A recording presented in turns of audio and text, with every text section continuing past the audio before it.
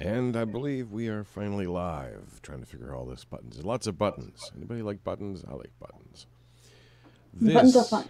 This is Legends of the Drowned Isles, a homebrew D&D 5th Ed campaign, where we have gathered for... Do we even know what the first day was? November 2016 sometime. Well, Yeah. that's better month than I wouldn't have guessed November. So Who's after nearly November 16th. There we go. There we go. That's right. After Halcon was definitely one of the milestones I should have remembered. But just about 4 years ago, we'll hit 4 years this fall. Sort of after Halcon.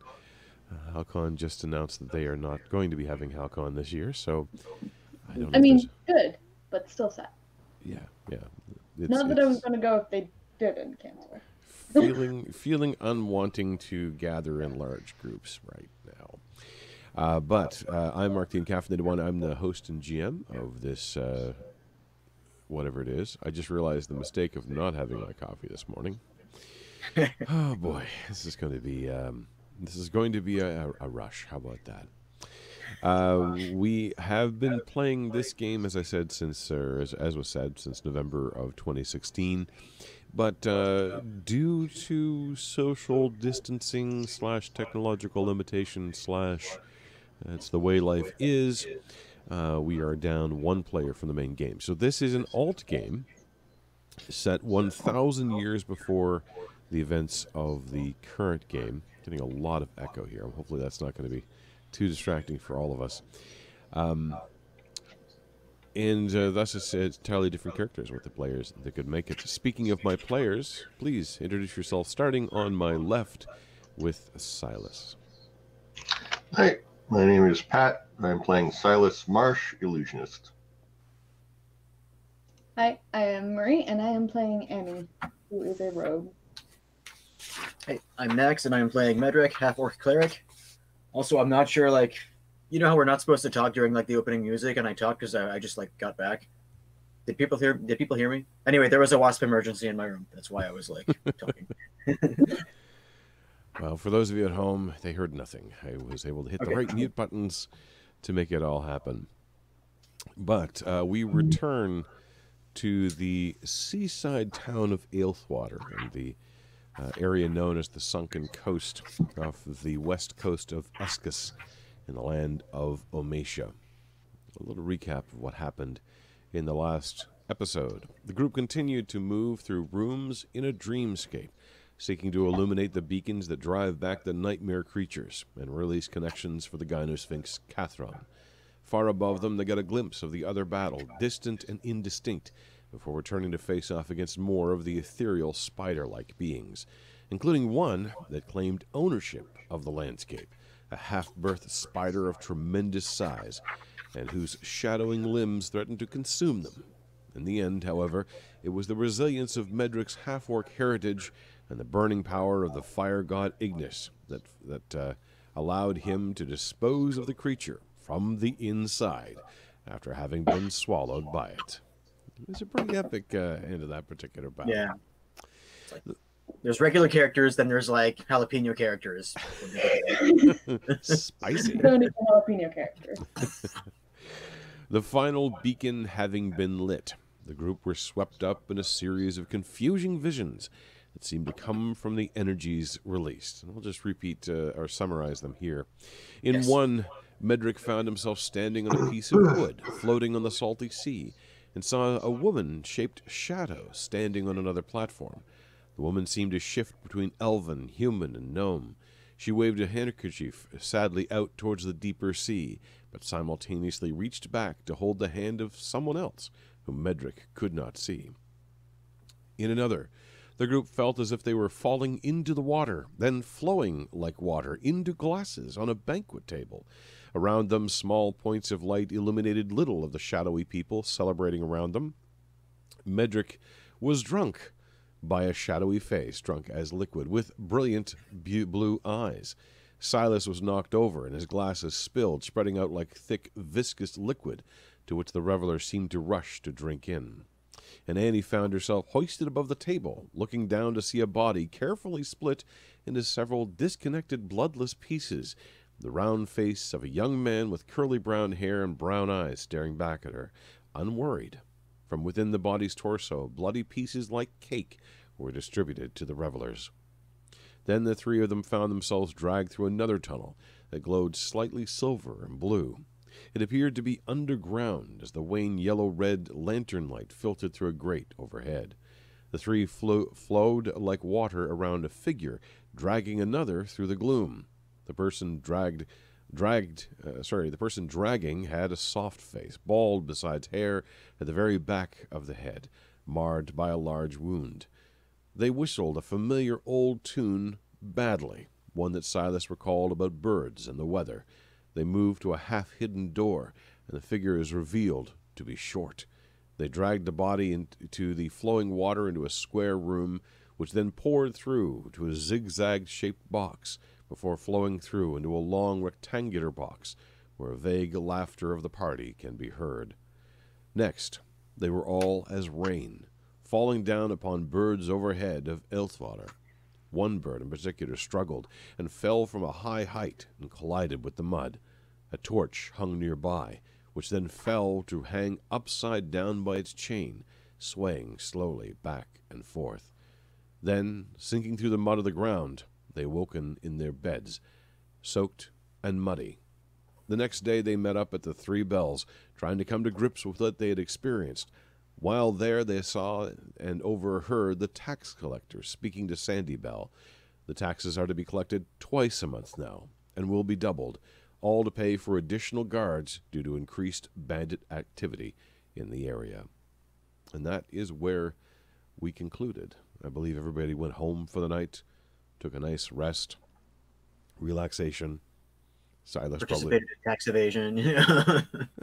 There was a bit of confrontation about the taxes, but names were taken, if not necessarily the right names. And you found yourselves relaxing, still hovering perhaps on the edge of memory of the things you had seen in the Dreamlands before. So, the night passes. The day comes up. Tomorrow you are due to go back to see Wish and hopefully deliver the whatever it was out to the Coldpack Lighthouse. You have a day. If nothing specific comes to mind that you need to do or want to do, we can move on. That is up to you.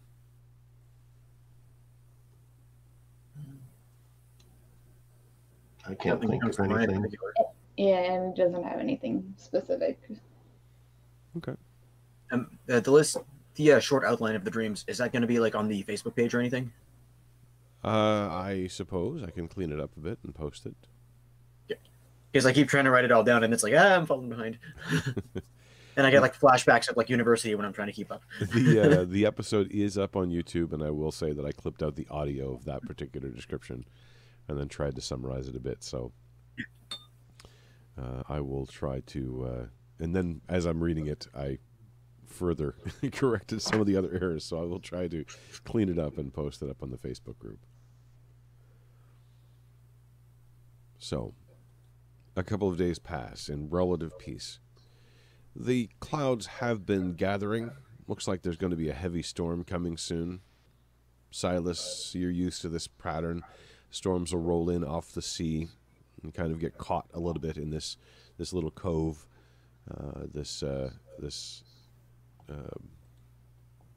pardon me as I have to bring up my notes, in Silver Moon Bay, as ships also keep flowing in on a daily basis, running through high tide and low. That day you can all distinctly smell, although Silas is probably so used to it not to notice, that distinct tang of salt and seaweed that blows in off the breeze and gives the town some of its permanent character.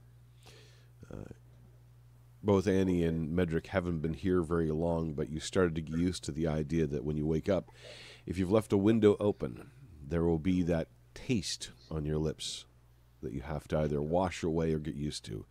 That salty, seaweedy taste, it moves everywhere. If you don't carefully wash your clothes every few days, you can even smell it kind of getting into the very essence. And you've kind of noticed it on others, but as you've been here for a few weeks, you start to even lessen that impact. But you awake. Do you gather the 3 bells as become your custom? Yeah. Sure. It's Awake, grab breakfast, bacon. There isn't a lot of customers this early in the morning, or rather this late in the early morning, if you will. They're still cleaning up after the very early crowd, which would be the fishermen and the sailors who would come in, get something to eat or get some last-minute provisions before hitting the sea that day. So they're still cleaning up, but you're in that second wave, and Sandy greets you as always with a smile. Sets some food before you've even asked. There's fresh bread on the table that her sister has made, and you can smell the distinct sweet meat of bacon cooking in the background. It may be morning. I may have just had bacon and eggs. I only had eggs because I was lazy. Same here. You're muted, Annie. I just woke up, so I haven't eaten yet. Oh no. You gathered to discuss the day. I'm assuming that Nikki isn't with you, Silas. No. No, he'd be back at home. No bacon-handled children this early in the morning, even though it's not super early. I heard no bacon-handled children this early in the morning. Nobody. And I Same. agree. Yeah. Same. Both are technically true. I don't So know. is today the day for the delivery? Today would be the day of the delivery. It's supposed to be ready. You were warned that it was going to be awkward and heavy. Great. Well, I brought my horse then. I can lift it up and put it onto the wagon. You have a wagon for your horse, right? Nope.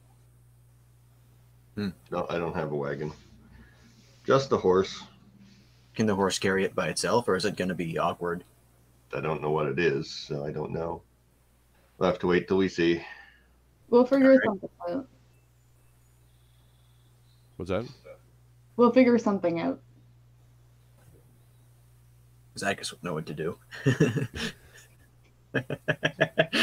Anyway, crossing the streams here. So do you think Buddy is going to be more pleasant this time around, or is the conversation going to be like super awkward like last time? We might not end up even seeing him. All I right. imagine they've probably got it packaged up and ready to go. But Well, if it's in a package or in a nice crate, that's going to make it less awkward to deliver or carry.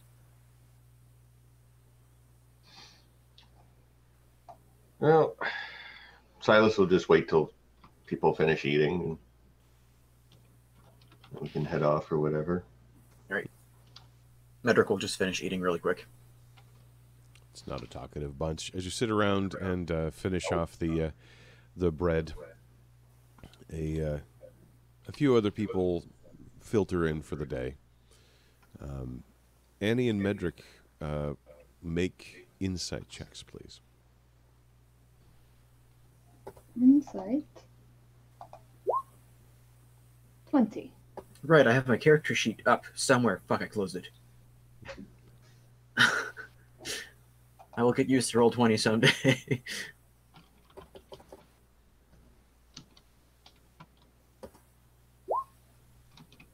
Ooh, okay. It's really good bacon. Wow. Yeah, it is. Yeah, you're focused on using the fresh bread to gather that last little bit of bacon grease off your plate. It is extraordinarily good, and you feel maybe a little distracted as you see the bread toasting a little bit in your hand, realizing that perhaps subconsciously you've called on a little bit of the power of Ignis to toast your bread. It's a little distracting at the moment. And awesome. Annie, you watch as folks come in and kind of look over towards the table where you are sitting. There's a sort of passing glance of the symbol of Ignis and the presumably armored, I don't know why, just it's a fantasy world. Everybody wears their armor all the time. Medric. The eyes kind of pass over you. They don't seem to really pay much attention. But they see Silas. And you haven't recognized these folks. They haven't really come in. Probably you haven't come in that often this early in the morning. But they come in, and there's a sort of double take.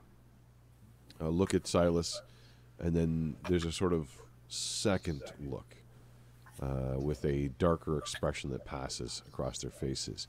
Almost as though they were wondering who this new person is, and then they realized who this person is. And then turn away quickly and go back to the bar to order up the stew, actually, which is the later or middle day meal. It's like they sort of recognize him, but don't.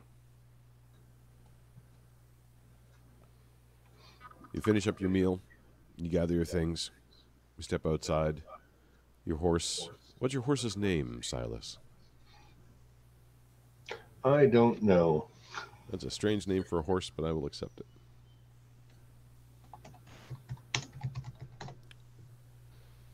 Or call him like IDIC, like after the acronym IDK. Idk. It's a regional dialect. Let me see if I have my Go list. to horseillustrated.com. They have a list of names.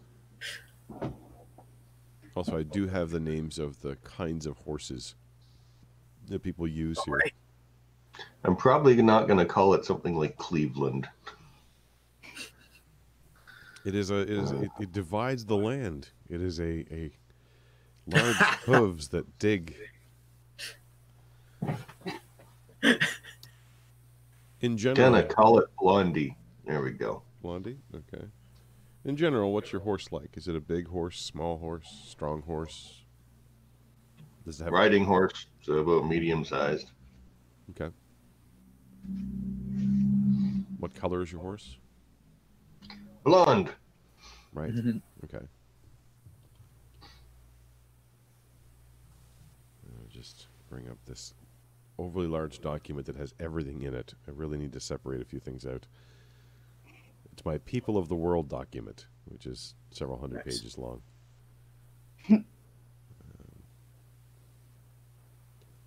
Also, I'm just noticing this now because it's morning. Did you do like the Viking braids differently? Sort of, yeah. There's two braids on the side, and it just tied in the middle. Cool. I can show off for those at home. Doesn't look quite as impressive, I think, on the camera. Also, my microphone cord gets in the way. This is what you do when you're stuck at home, I guess.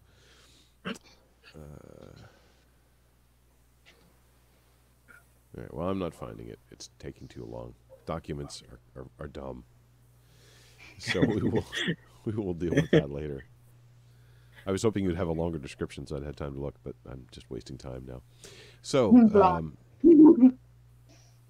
you all gather around. Do you walk the horse over or do you ride the horse over? What's your attitude towards the horse? The horse is our pet and a friend, and I ride it over because it's a riding horse. Okay. It's presumably saddled and bridle and all that. Mm-hmm. You all... When you first go out, I was like, pet its face. It leans into it. Nice to get some attention as opposed to just being a horse. You ride through the streets over to the other side of town where the blacksmith's shop is. even with the early morning and the somewhat heavy humidity, you can still hear vaguely and weirdly non-directionally the sound of hammers beating metal from the shop. There's the smoke, the sort of greasy smoke that happens when they puff up the forge, holds heavy in the air, and you gather that if you were used to it, you could actually find your way to the forge by smell and by temperature alone, and wandering through. There does seem to be someone talking to Wish. You see him off to the side, not actually working on something at the moment. It looks like someone with an official nature, very clean, well-made clothing of reds and whites. Is it the tax guy? Sure. Yeah, why not? We'll have him because he is kind of a messenger, so he does kind of get around to a lot of things. Speaking to Wish, and Wish seems to be kind of sourly faced, but nodding nonetheless, and then seems to protest a little bit. You're not sure if they're having the tax discussion, but that does seem to be the one the collector is going around to a lot of people. And Wish kind of nods at the end and just growls at him. Next week. It will all be ready next week. And the tax collector seems satisfied and goes off. Wish notices you arriving, does the sort of partial nod of acknowledgement, but then turns to go deeper into the forge. Yuri comes out a few seconds after that. You get the impression that he was sort of told to deal with you. As he comes out to see the three of you. Oh, good, you're here. I was under the impression you might have a wagon. No. I'll look at Silas. I just have a horse. Okay. If we need a wagon, I suppose we can rent one in town somewhere. You probably will want to. Come with me, and he kind of pulls you over to the side of the forge, and there are many different crates there. Some of them are already packed up and have a painted name on them for delivery to different places. Some of them are labeled Pittajune. Some of them have what are probably different caravan names or caravan master names on them, as if they're ready to be shipped out. A few of them seem like they're in the process of being opened up as well. So this essentially is the import-export side of the business. And he gestures towards one crate, which has Coldpack written on the side of it. Special delivery, essentially, written as well. The crate is rough-hewn wood. It's about 3 foot on a side, so a fairly large, squarish crate. Nailed closed at the moment. That's what you'll be carrying. I don't think you can fit that on the horse, but I mean, you're welcome to try. The crate itself is just old wood. It's fairly light. It's been dried, but inside the item has been wrapped in straw, and it's somewhat heavy. I'll try picking up the crate. Okay. What's your strength? Just to like feel how heavy it is. Okay. Strength is 16. 16. It is extraordinarily heavy. You are able to kind of lift up the corner and kind of heave it. You couldn't walk very far with this. I can put this on a wagon, but walking with this for several hours is going to be a no-no. You also kind of get the sense of the weight inside is mostly in the center. And as you kind of lift up one corner, you can kind of feel things shifting slightly on the inside. It's Yeah, not that would be secured. awkward. Well, yeah. If they don't have a cart here, then yeah, we'll have to rent one. Okay. I mean, I'm sure the profits we'll make from the delivery will more than offset the cost of the wagon. Out of character, I'm not sure we're getting paid for this. There was no Originally, mention. he said he had a job for us, but then after that, you said that it was an additional part of getting the armor made. So I'm not sure exactly whether we're getting paid or not. Wish never mentioned money. It was kind of implied as a favor to be done. Yep. So if you guys don't want to come, I can rent a thing and bring it myself. But if you want to, that'd be fine too. Where are we taking it? How much is the wagon? Have you rented wagons before? Oh, it's probably not much. If you're only renting it, it's like a couple of silver.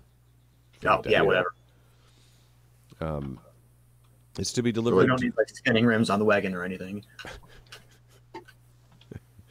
Well, I mean, the rims will spin, but only in the normal way. Yeah. Yuri tells you it's to be delivered to the Coldpack Lighthouse. Yeah, So but how far away is the Coldpack Lighthouse? It's, about a couple of miles. Okay, so that's nothing big. You can kind of see it, and certainly at night, the light from the Coldpack Lighthouse on the sort of south shore or southern edge of the bay. A couple of miles is probably wrong. It's a few hours away would be the better way to put it. Okay. Silly question. Coldpack is Colpack. There's a D in there. It's Coldpack. Okay. But people will pronounce it as Coldpack. Silas, you're familiar with the area, having lived here. This is right around the Dead Man's Fingers, which is a pretty nasty collection of shoals that do take a lot of boats. And so the lighthouse is an absolute necessity for navigating to come in from, usually from the south and southwestern edge of the bay. Yeah. It burns continuously. And even during the day, they still burn it because it's still the light still hangs in the fog. They do have an enormous horn that they'll ring in the deepest of fogs to try to give additional warning. You'd also know that it's run by the Frey family, Frey. It's been in the family for at least 3 generations, as far as you know. But you would not have met any of the Frey members. Okay. So you head to a local livery, rent a small cart. Are you getting one large enough that everyone can ride on, or just one big enough to hold the necessary? Because you can get really small cargo carts. Yeah, probably just a small one, big enough to hold that. Because I mean, I'm going to be walking anyways, so. Okay. It's only a couple of miles. So a couple of silver is all it costs. It takes a little bit to kind of attach it to your horse, who... Is there such thing as insurance for wagons? Like, what if we get attacked by bandits and they break the wagon? Then we probably have to buy them a new wagon. That would be the you break it, you bought it kind of policy. Huh. They aren't that expensive to make, but They're still annoying to have to make. they are, and also, you know, they have lost some carts recently. You can see they only have a few, and they've been repaired. These are working carts. These are not fancy carts. Every cart that's there has shows sign of having been worked and reworked and patched. It's the old philosophical quandary. Is it the same cart if every piece has been replaced at least once? That very rough-hewn wood. It takes you a while. What's your animal handling, Silas? An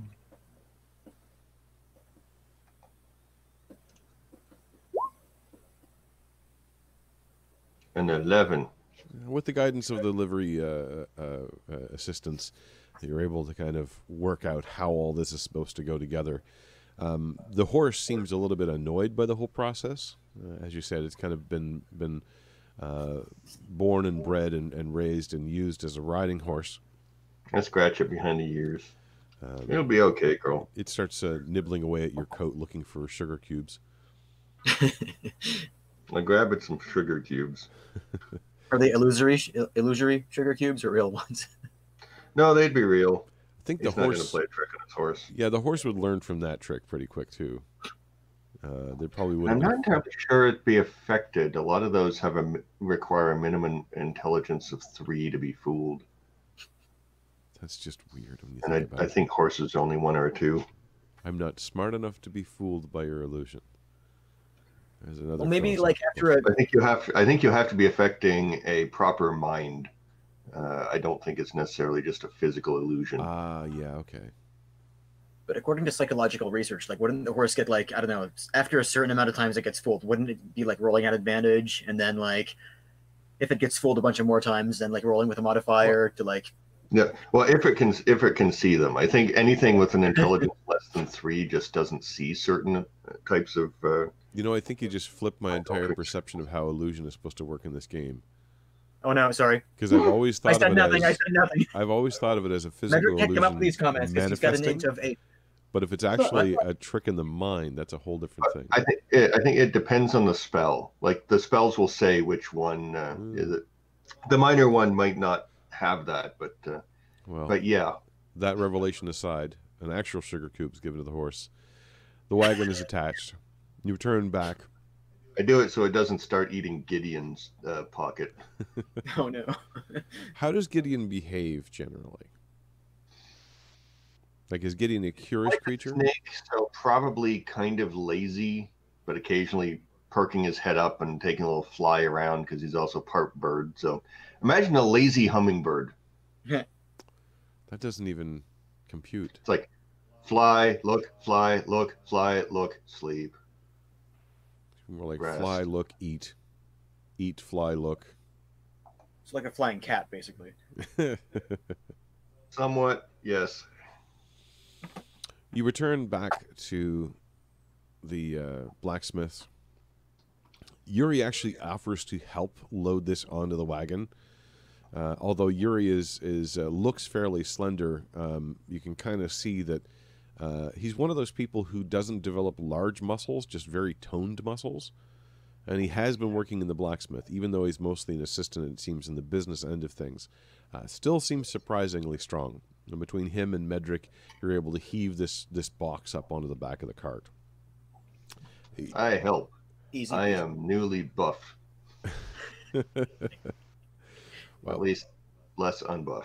Between the three of you, it does seem to make it a little easier, but it is weird inside because, as Medrick discovered earlier, there is definitely the central object inside, which is not attached to anything. It just sort of seems to be, as I said, packed in with straw. So it becomes kind of awkward as the weight inside shifts if you're not careful and keeping it perfectly balanced. Yuri pats Yuri pats the box, gives you a rolled up piece of paper. Please have them sign when they've accepted delivery. Of course. Sure. And he kind of, for a moment, looks a little nervous, kind of looking around. I know that there have been reports of bandit activity, so please be careful. Was the tax guy just here to say that your taxes would be doubling too? Well, I mean, taxes will be shifting, but he was placing an order. Okay. The only good side of this that's happening is that, well, there's an increased demand for arms and armor, and that's something that Wish is very good at. I mean, the Master's very good at. So they're placing an order for the guards that they're going to be hiring. Yes, at 2/3 our normal rate. So it's... And I imagine Delicious liked that. Let's just say I'm glad he has some very heavy metal to pang on right now. Understandable. And in fact, as you speak, you can hear there had been hammering this entire time, but it may be Wish who's taken up the hammer at the moment, because it sounds twice as loud, and the ringing kind of goes everywhere, and all the other hammers stop for a second or two. Kind of like, you kind of get this impression they're all stepping back a couple of feet, perhaps.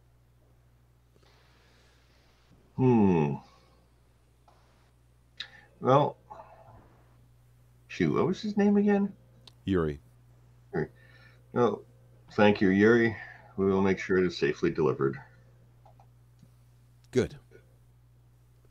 He wouldn't say it, but I think the master would be pleased. Now, We'll bring back this nice piece of paper. Good.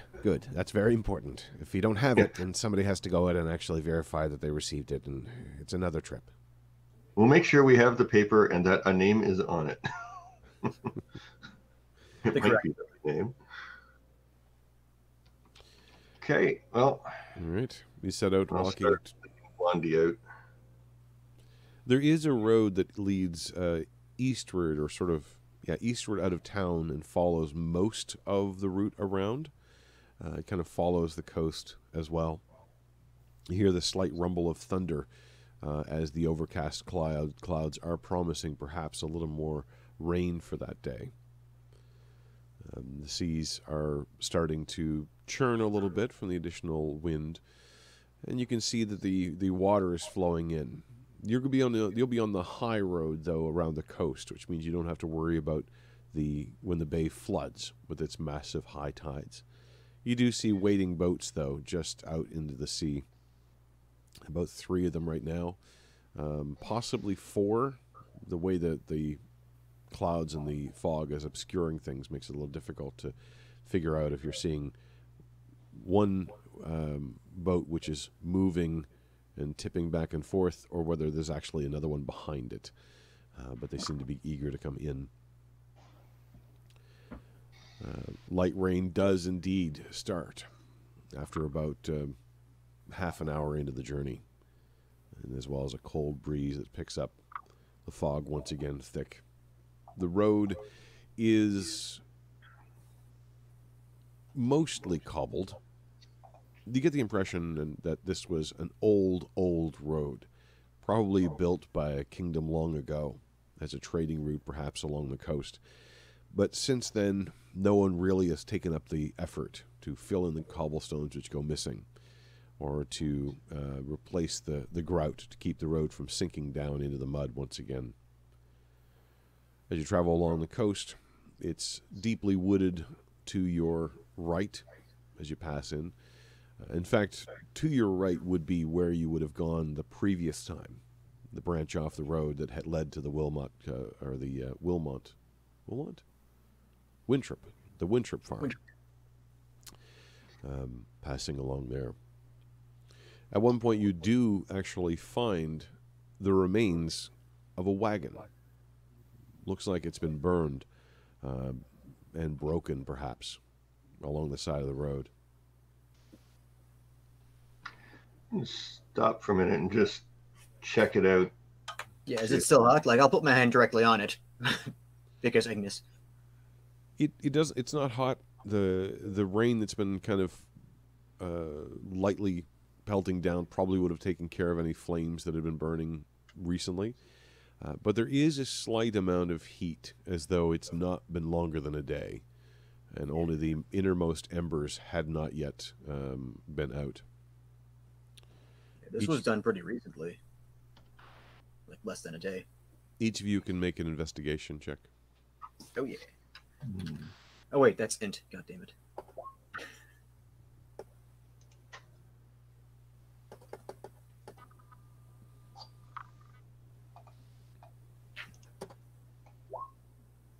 Okay. Marie, you're I'm having a snarky today. You're kind of stepping, or Annie, you're kind of stepping back and surveying the scene, trying to take the whole thing in. But every time you start looking over it, the rain kind of dribbles into your eyes, and you end up finding yourself half rubbing your eyes more than actually seeing anything. The fog is also kind of distracting. And even from where you are, only a few feet away, the wagon itself already seems somewhat obscured by that. The light is also dim as the clouds have thickened, and more rumbles of thunder can be heard off in the distance. For Silas and Medric, you've walked right up to it, and they're starting to grab onto the wood and just sort of pull it apart. It is thoroughly charcoal now, and your hand is covered with the sort of black ash of what remains. You find a box that seems to have tumbled off of it at one point and landed more or less underneath the rest. The box itself is charred on the outside. It did get caught in the flames, but it seems to be somewhat intact. For Silas, you're kind of looking around, and you find what you did not hope to find. You find the body of a young man, partially burned, but that's probably not what killed him.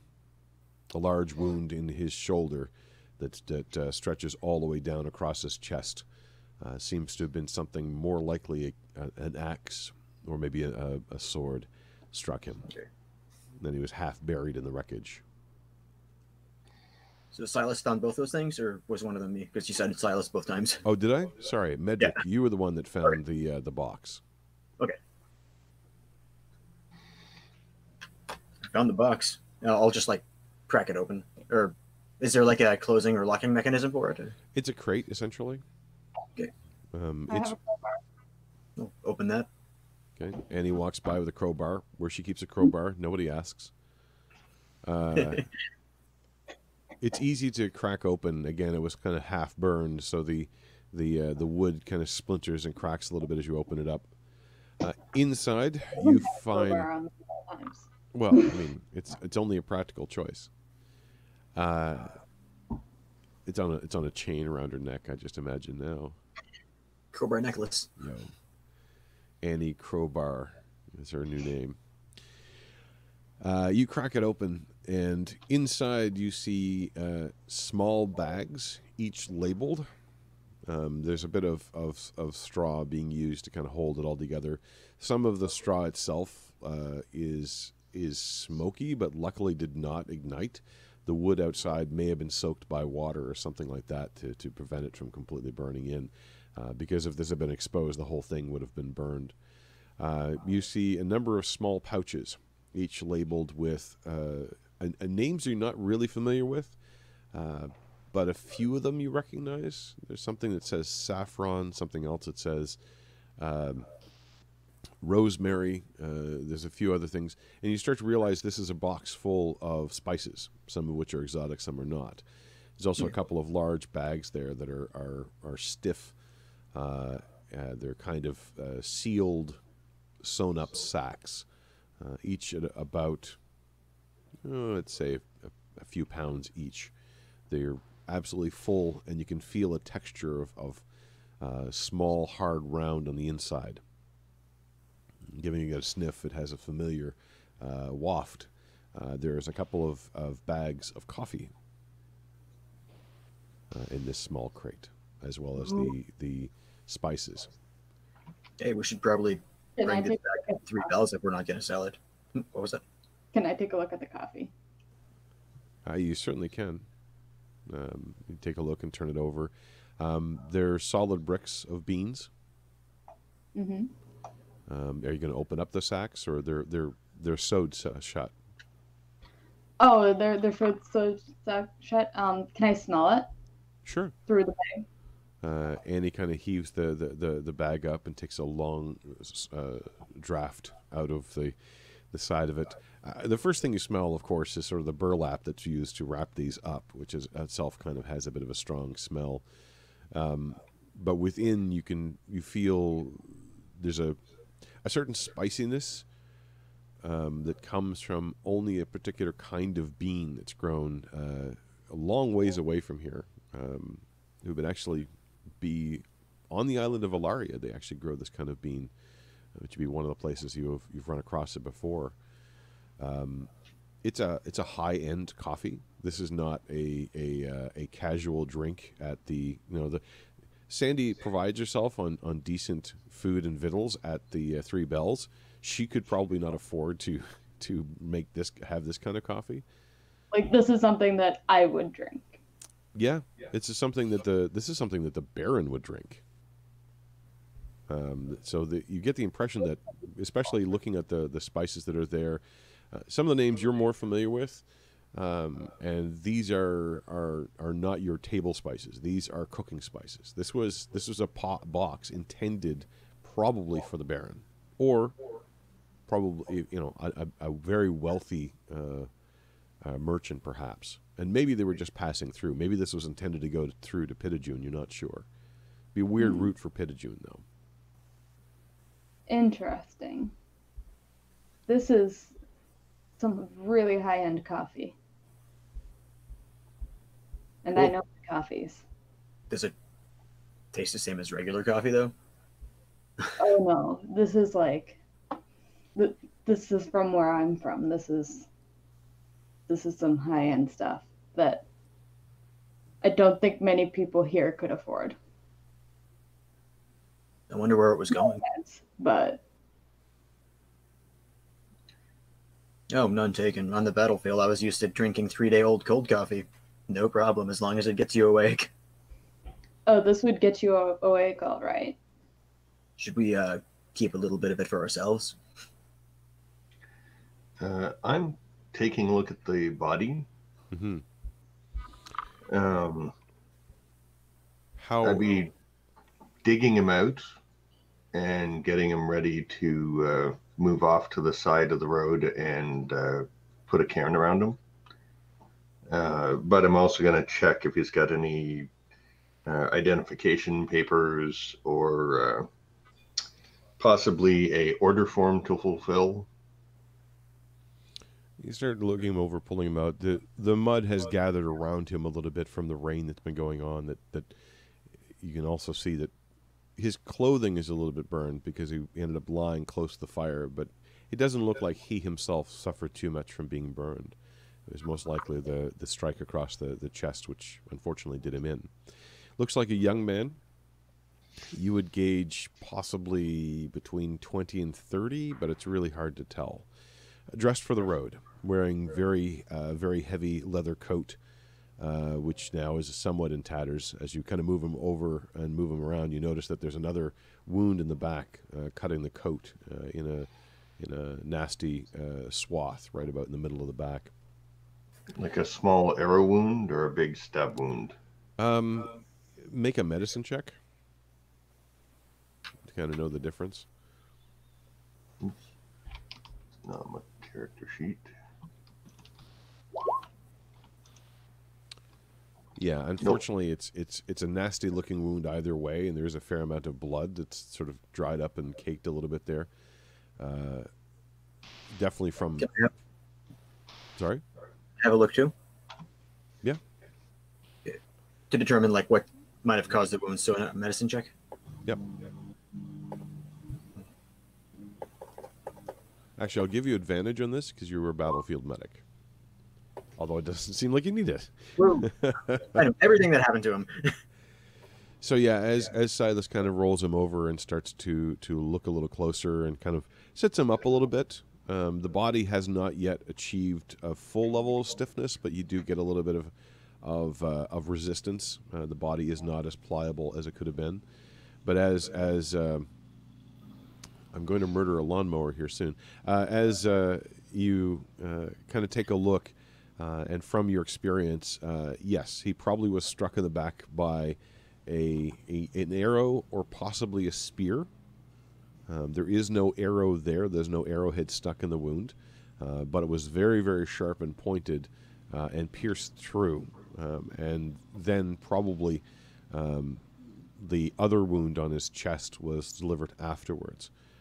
Struck down, and from someone with a fair amount of experience, you're definitely picking up the fact that it was probably an axe wound from a very large axe that was heaved up and smashed down upon his shoulder first, and then dragged along his chest. And between the two of those, he would have gone down pretty quickly. You also get the impression that he's not really a fighting person. He is lean and probably had, a fair amount of road time, but not necessarily any military time himself. To further describe the young man, slightly palish skin, with very short, close-cropped blue hair. The blue seems to be natural; it's not washing away in the water. From your experience, trying to think who had the better perspective on this. Probably Annie, weirdly enough. The blue hair being natural probably indicates some elven heritage, although he does not seem to have a lot of elven features. Doesn't have any extended ear points, nor is the face completely all that narrow and long. But probably elven, probably half elven, but maybe distantly half elven. Does not appear to have any papers on him as you search through the body. And there's no inventory in the burnt crate? Not an inventory as such, but there were labels attached to the different bags of spices in a very beautiful handwritten labels, but no overall inventory.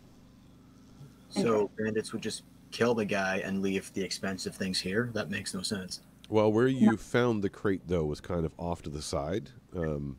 Thinking about it, the crate might have slipped off if the wagon lurched. Because there's nothing else here. There's no other crates. There's no other bags of anything. It was thoroughly cleaned out and then lit on fire. Interesting. Are there any footprints, like, based on where the arrow might have been shot from and somebody walking up to the wagon with a big axe? Like, just a moment. I'm going to close a window to see if I can attempt to mute a lawnmower that's at least bothering me, if not you guys. Just a second. I can't hear it. It's probably just bothering me more than any. Of course, he just went behind the building. Okay, I'm going to power through. I hear a slight buzz, but not enough to tell it's a lawnmower. Yeah, it's like weak coffee. It's just a light buzz, but not really satisfying. Just enough to be annoying.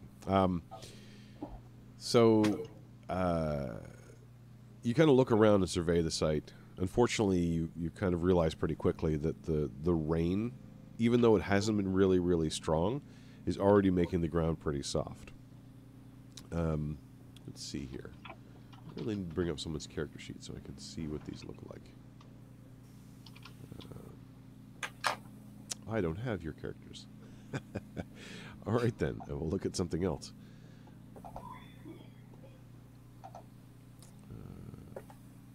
You know what they haven't really done for me yet? They haven't invented a cheat sheet for digital gaming. I have plenty of ones that are fitting on my screen in front of me, but I don't have them here. Okay, well, let me turn this around to Medric. What would you think would be an appropriate skill roll to survey and try to understand how the battle happened here? Yeah. I'm assuming I can't use a medicine roll, like, to spot the angle at which the arrow came. No, it's not really CSI Ailthwater. Probably... Well, looking for footsteps might be survival. Like tracking, kind of. Or nature, but nature's not as good. No, it wouldn't be nature. Unless the trees themselves are killing people. In which case, we have bigger problems. Let me note that down for later. Let's say survival. Yeah, survival is kind of looking around, trying to understand how the layout goes.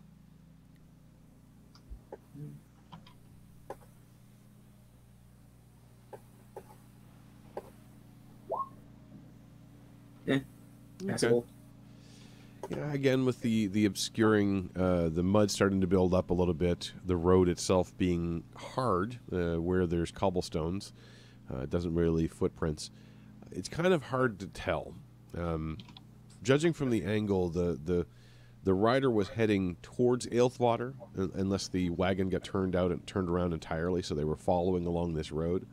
And judging from where they probably were sitting in the front of this wagon, the arrow probably came from the woods side. And there's plenty of cover that would be easily able to hide in that direction. They didn't take the cart. And while carts aren't exactly expensive, there would have been a fair amount of stuff on this cart, which suggests to you that they probably didn't travel via the road. They probably didn't have a cart of their own, because otherwise just take the cart. But they did take the horse. I'll go inspect the woods where I think the arrow came from, and I'll let my friends know what I'm doing. Okay. If you guys can find footprints, let me know. I think Silas is still engaged with kind of checking out this person. You do find a small dagger, just a simple dagger, although it's well made. It probably would have produced a good price. It's kind of stuck in a sheath underneath the arm, so when they would have been looking him over quickly, they would have been. You could potentially have missed it, especially if the attack happened quickly and he had no chance to actually draw it. It isn't much of a weapon, but it would have been a defense if he'd had a chance to draw it out. Also, looking at the coat, it was a weathered coat. It had probably survived many a weathered day.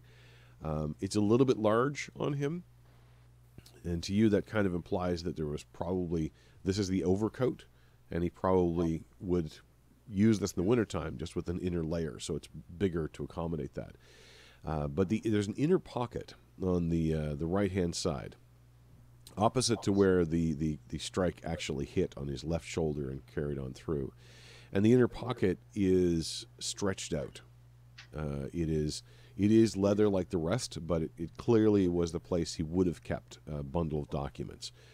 Probably would have been his manifest and his personal documents, as well as his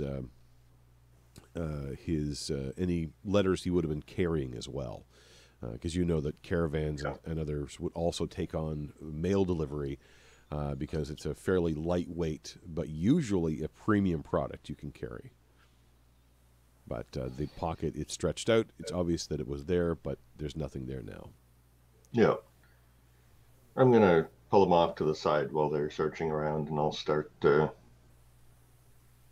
putting rocks and such over them. Okay. And Medrick's going over towards the woods to kind of take a closer look to try to figure out where the ambush might have happened from. What is Annie doing? I'm going to take the crate of spices back to our cart, and keep an eye on our stuff. Okay. There's plenty of space. It's not a huge box. I'm talking a box probably about 2 feet wide by about, roughly 2 feet wide by about 8 inches deep, I guess you might say, and only probably about 6 or 8 inches tall as well. It's a simple box, but it's one of those, here are some really important things in its own separate box rather than being bundled in with other things. Take a scan around the horizon. You can see the waves beating up against the shore. The fog has gotten thicker again. You see the streak of light that's coming from the lighthouse. You can actually see it as it sort of cuts through the fog along the horizon. But no sign of anybody coming or going. The horse is a little bit nervous every time there's a bit of a rumble of thunder. And you can kind of see the flash of lightning off in the distance as well, deeper into the sea side. You're about halfway around the cove at this point. I'm going to try to calm the horse a little bit. I have some grain. Okay. Make an animal handling check. It's not a really hard one at this point, but yeah. The horse appreciates the attention and the distraction as well.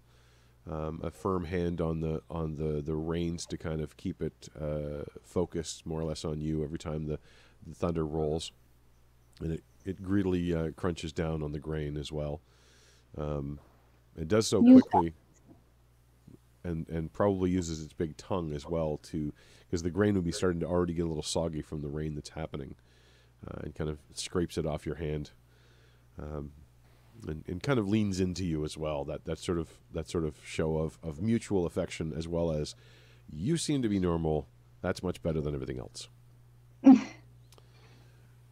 Medric, as you peer into the woods and take a few steps in, it's a little bit more dry in here. There's a thick enough canopy overhead that the rain, while it is falling through, is slowed down. In fact, you can see it more coming down in rivulets along the sides of the bigger trees that are here. Mostly deciduous trees, so the leaves at this point are thick and green and overhead. The sound is a bit overwhelming, though, as you enter, because it kind of starts to roar a little bit, if you will, with the leaves and the overhang being pelted by rain, kind of like a massive drum with no particular rhythm. As you step in a few feet, you start to see areas where the ferns have been kind of pushed aside a little bit. The moss has been rubbed in one particular tree. You get the impression, kind of surveying inside, only going in 10 feet, and you look back, and you can barely see the road at this point. It's the difference between the thickness of the trees and the way the light is going. They couldn't have been much further in than this, but you do find a place where someone probably was kneeling, ready to go, and kind of looking back. I don't know if you're an archer. I don't know if you've ever... I have a bow, but yeah, usually prefers like Warhammer to the face. from the angle where you're looking, and you're kind of thinking about it, and kind of trying to figure out, because they would have been low, which is a little lower than a bowman would like to be there, unless they're using an arc. You realize fairly quickly, and actually you see a little notch in the tree beside as well, and realize they fired a crossbow, probably a heavy crossbow. And they were too close to the tree when they fired it and nicked the tree. Okay. Which means they probably had to reload. But that would account for the sort of large, blunt wound on the back. And whoever it was also picked up their crossbow bolt afterwards, because it should have been still there, either lodged in him or just lying around nearby. Okay. So, yeah. Do I see any footprints, like where they went, kind of? Or? You can make another survival roll in here to try to determine further.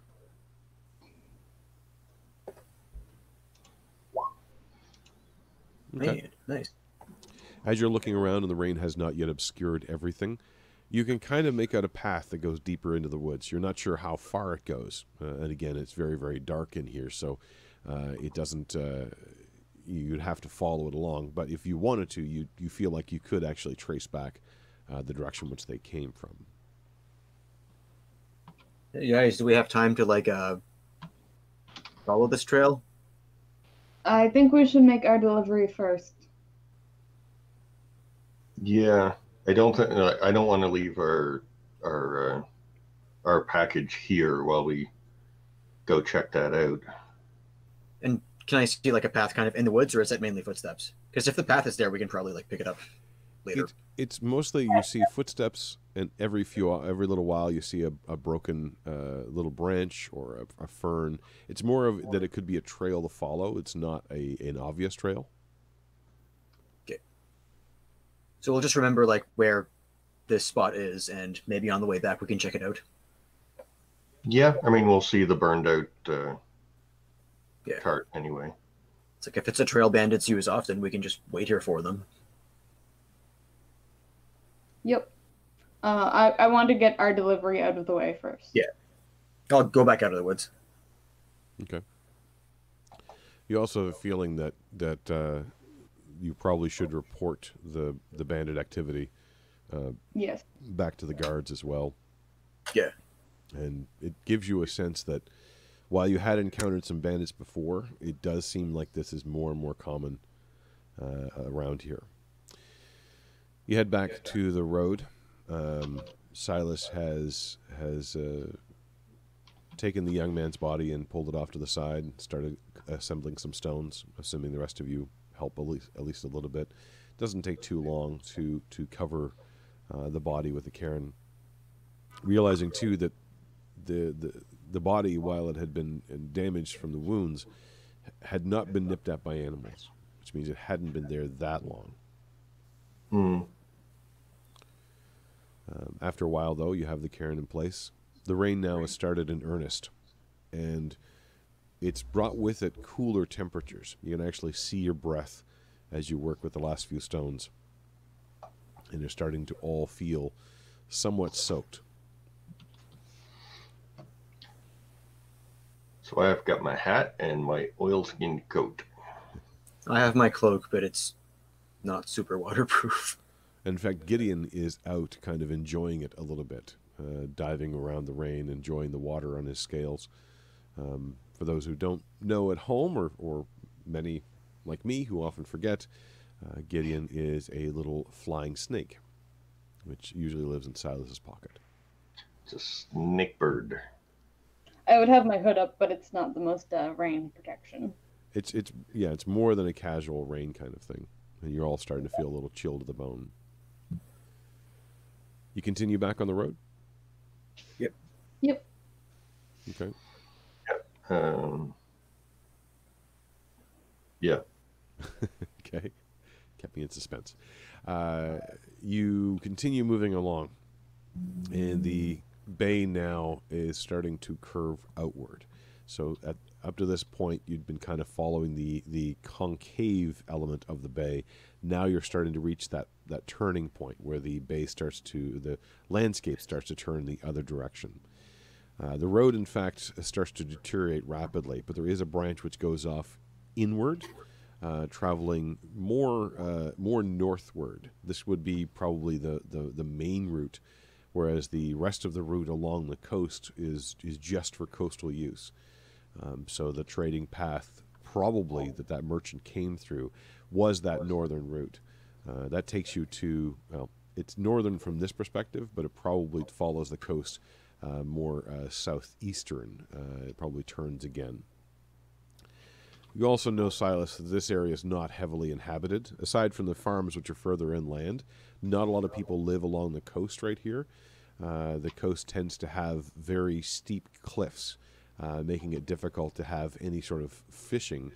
And then where the stones are higher, it's also fairly scrub land as well, so it's not really good for farming either. Usually it's described as just wasteland, essentially, where no one cares to bother going. The only thing that's really here is the road that goes through it, and even that has become less popular. The road into Pittajune, the one that goes straight north east. I'm trying to remember my orientation because my map is not north-south. But the one that heads directly to Pittajune, the King's Road, in fact, is well maintained, and seems to be the place where most of the caravans tend to go. So the fact that he was even taking this road is a little unusual. However, when the branch happens, you're not traveling along that older but better maintained road. Instead, you'll be sticking to the coastal road, the one that will actually take you along towards the Keys. Yep. Tyler's going to say something while we're traveling, but yep, go ahead. Until you've done the description. Nope, go ahead.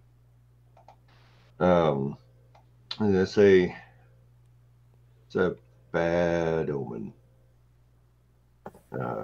What is?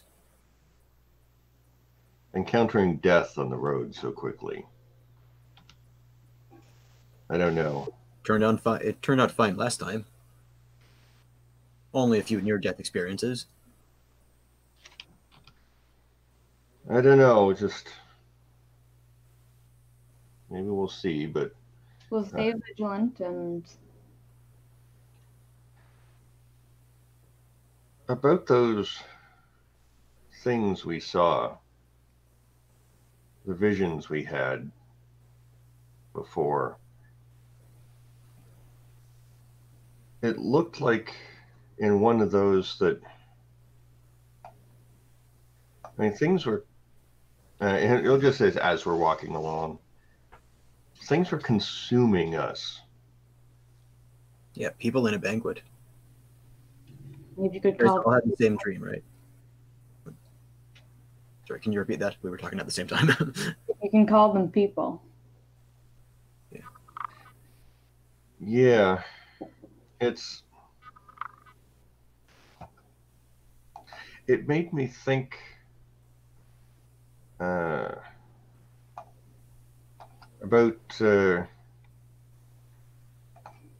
you, Medric. Huh? Well, you have your god Ignis, and he gives you abilities, but he has a cost as well. Oh yeah, one that I'm slowly getting used to. Were those things that we were seeing, were they gods or other things? None that I recognized. I just remember seeing a face with bright blue eyes. But I And think that, out of a cup. I mean, This sketch. I'd rather be drunk than be drunk. Wait, what? I mean, visions are there to show us things, aren't they? Someone was trying to tell us something. I wonder if Kathron knows anything about these. I do want to talk to her again at some point. In fact, I wonder if the Flamekeeper knows anything about these. We don't really deal with water-related matters, however. I would guess not.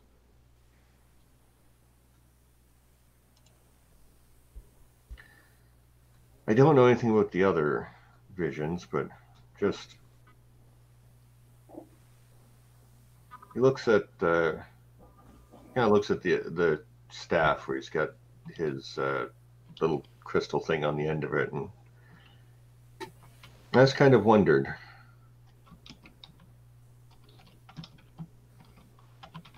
Well, the rain reminds me of that last vision, although there was a hanging torch. That was fire.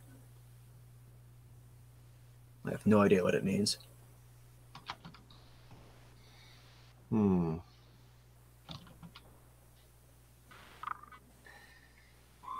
Well, I think Silas after that would be kind of quiet, just keeping an eye out around him. You can feel the weight on the brim of your hat as Gideon has decided that's where he wants to sleep for now. In the exposed rain, and yet in a place which feels comfort and safe. Sure. A few hundred feet from the junction, the road starts to seriously deteriorate, to the point where you're not entirely sure if there's more road or more mud. It looks like it's been completely abandoned. And in places, the water from the sea actually laps up over the shore and has been slowly carving away at the edge of the road, which must take a long time. No one seems to pay much attention to it in the meantime. Ever present in front of you is the light, the beam coming from the lighthouse, which has this weird illusion of just being over there and yet never seeming to move, no matter how much you move. It's an optical illusion, probably brought on in part by the thick fog, probably brought on in fact by just its sheer size. As you start to come around, and you realize that it's not on the mainland. The lighthouse is in fact further out, almost in the midst of the Keys itself. The tide has swollen back, or pulled back rather, from its full swollen level, revealing that there are a set of stones that are placed in front of it. What probably was an elevated road leading directly to the front of the lighthouse now has crumbled down to mostly just a walking path. The lighthouse itself stands several hundred meters tall, made of what appears to be gray brick or stone. At the very top is the brilliant light circulating around everything, making a rotation about once every 20 seconds or so. It's fairly fast. The base of the tower is squarish, where a sort of extended building was made out of stone and a little bit of wood around it, and then the tower itself just sort of extends upward from there. Around the base of the tower, around the building, are a set of docks that have been built up, and a set of ladders going from the ground level up to the docks. Judging from the way that they've greened and grayed, the water probably reaches all the way to the high dock on the side of the building, such that if there was a rowboat or something like that, they could in fact float right directly and step right onto the dock.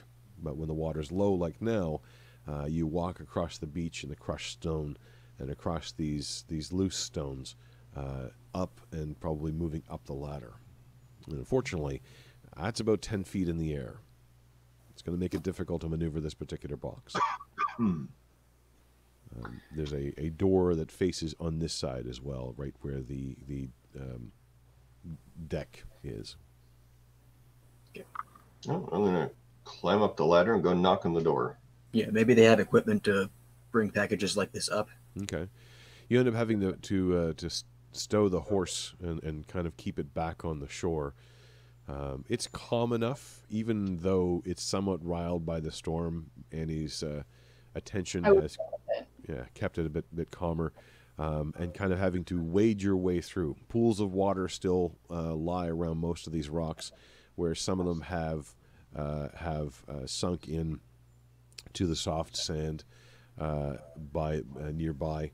So you're kind of having to pick your way across this semi-flooded area to go and step onto the loose, pebbly beach that surrounds the edge of this. And then you start climbing up the ladder. It's an old ladder, but it seems like it was well made. It's slightly slippery, as there is algae and a seaweed that's kind of grabbed onto it when it was most recently dunked in the high tide. You walk up to the door, you give it a solid rap. The door itself seems to be of a very solid, thick oak. You can see where on the deck itself and on the bottom part of the door, the water at the highest of tides and the most aggressive of tides has probably washed up over the deck on occasion, giving the bottom third of the door a kind of again a greenish view where moss and other opportunistic lichens have tried to attach themselves, but the water doesn't stay there long enough for them to really grow. The door thuds a couple of times, and then the door opens wide.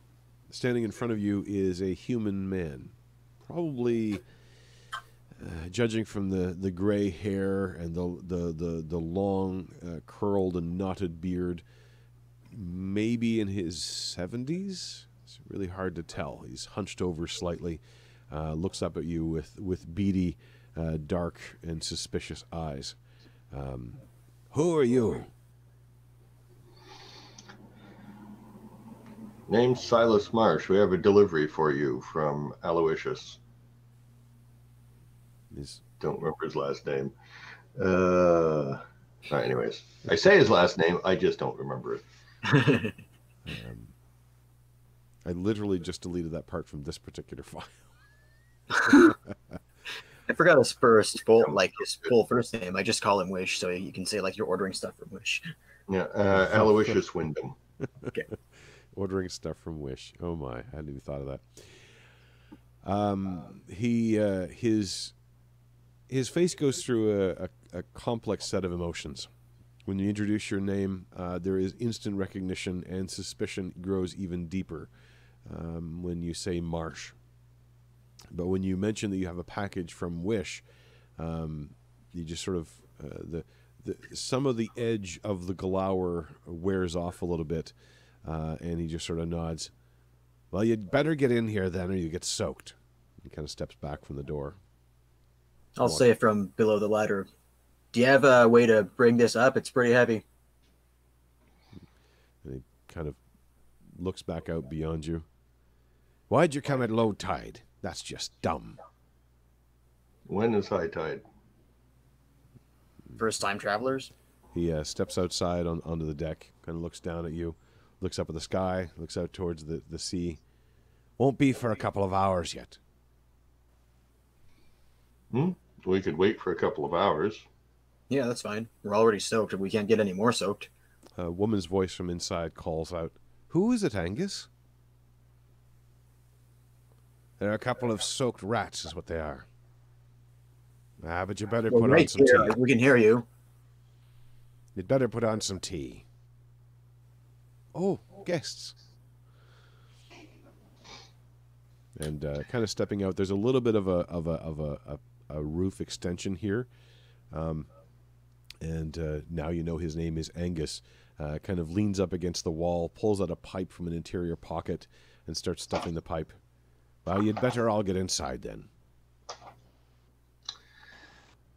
I don't necessarily feel comfortable leaving this out here. Yeah. Same. I'll stay with Blondie. You two go on in. Reach into my pocket for some sugar and realize, oh. You have a pocket full of, pocket full of mushy sugar now. Actually, Gideon is currently in there trying to lap it up. That's what I was thinking. You're going to have a sugar high flying snake in a second. That's going to be crazy. Yeah, what's the land around here like? Are there woods or?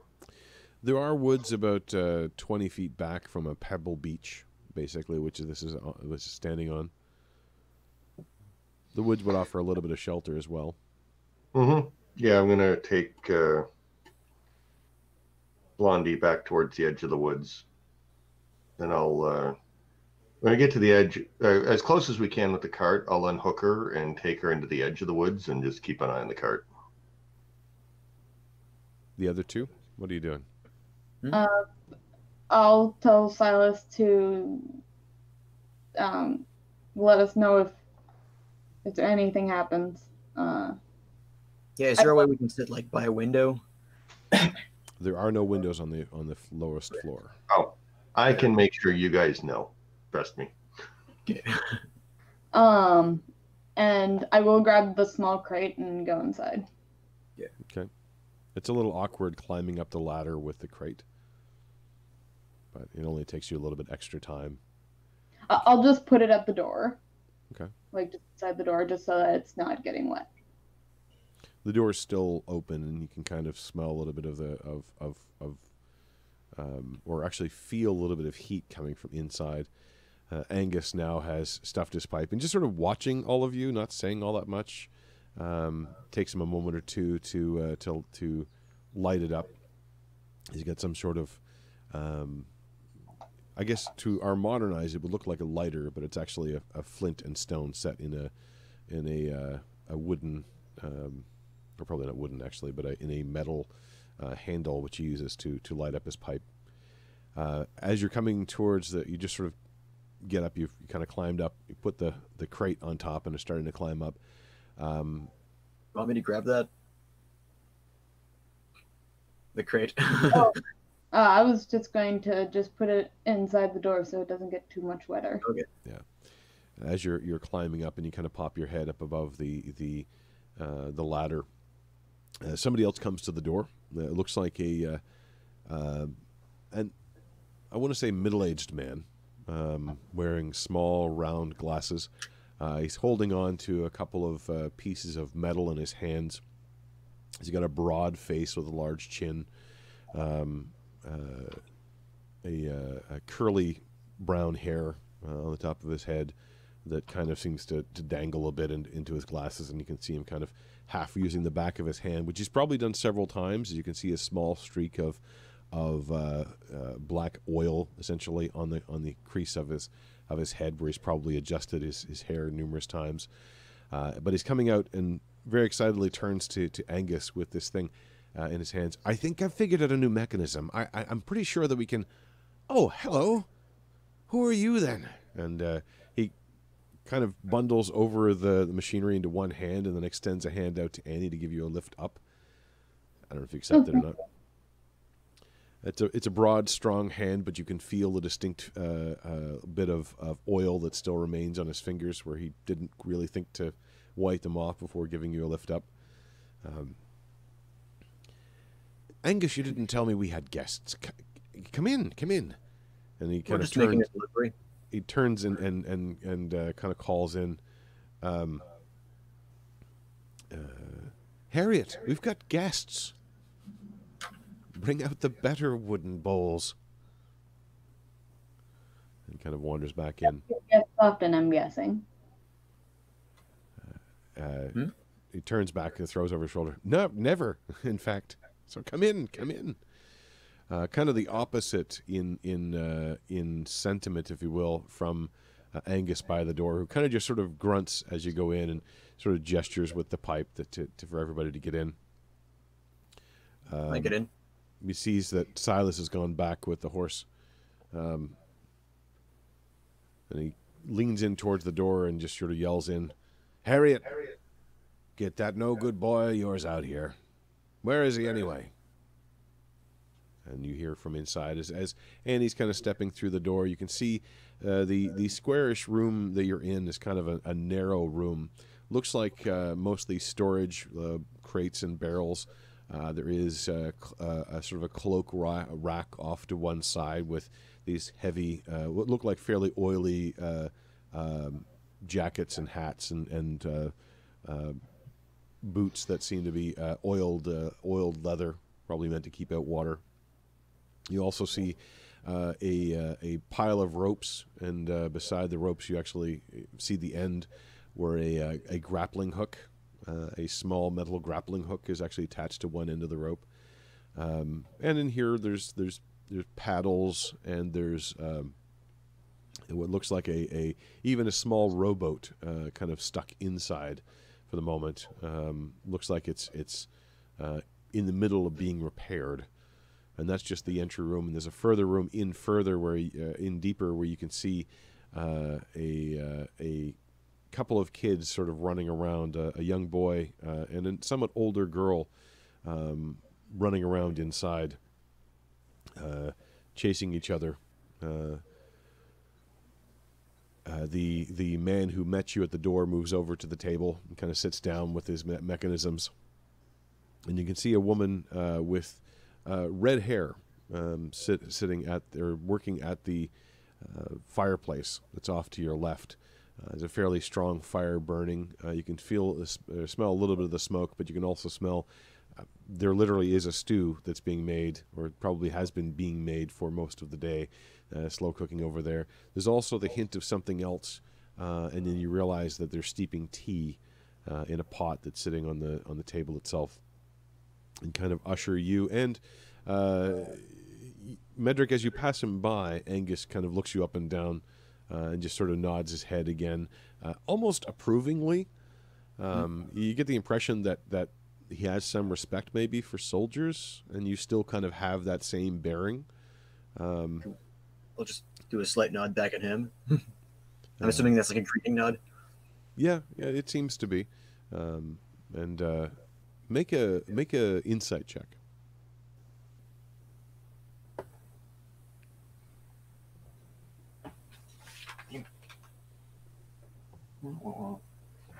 I keep forgetting what my modifiers are. And to like reopen my character sheet because they're on there. Yeah, unfortunately, there's a look that it gives you, but you aren't quite able to figure out what it means. It seems favorable, though. Okay. I noticed if you're opening up your character sheet on Roll20, you can just click the thing and it'll roll. Yeah. Because I keep accidentally closing my character sheet window. I am having a day. Okay, it's open again. There are too many windows. Absolutely. I'll maximize it too, so I don't have to scroll up and down.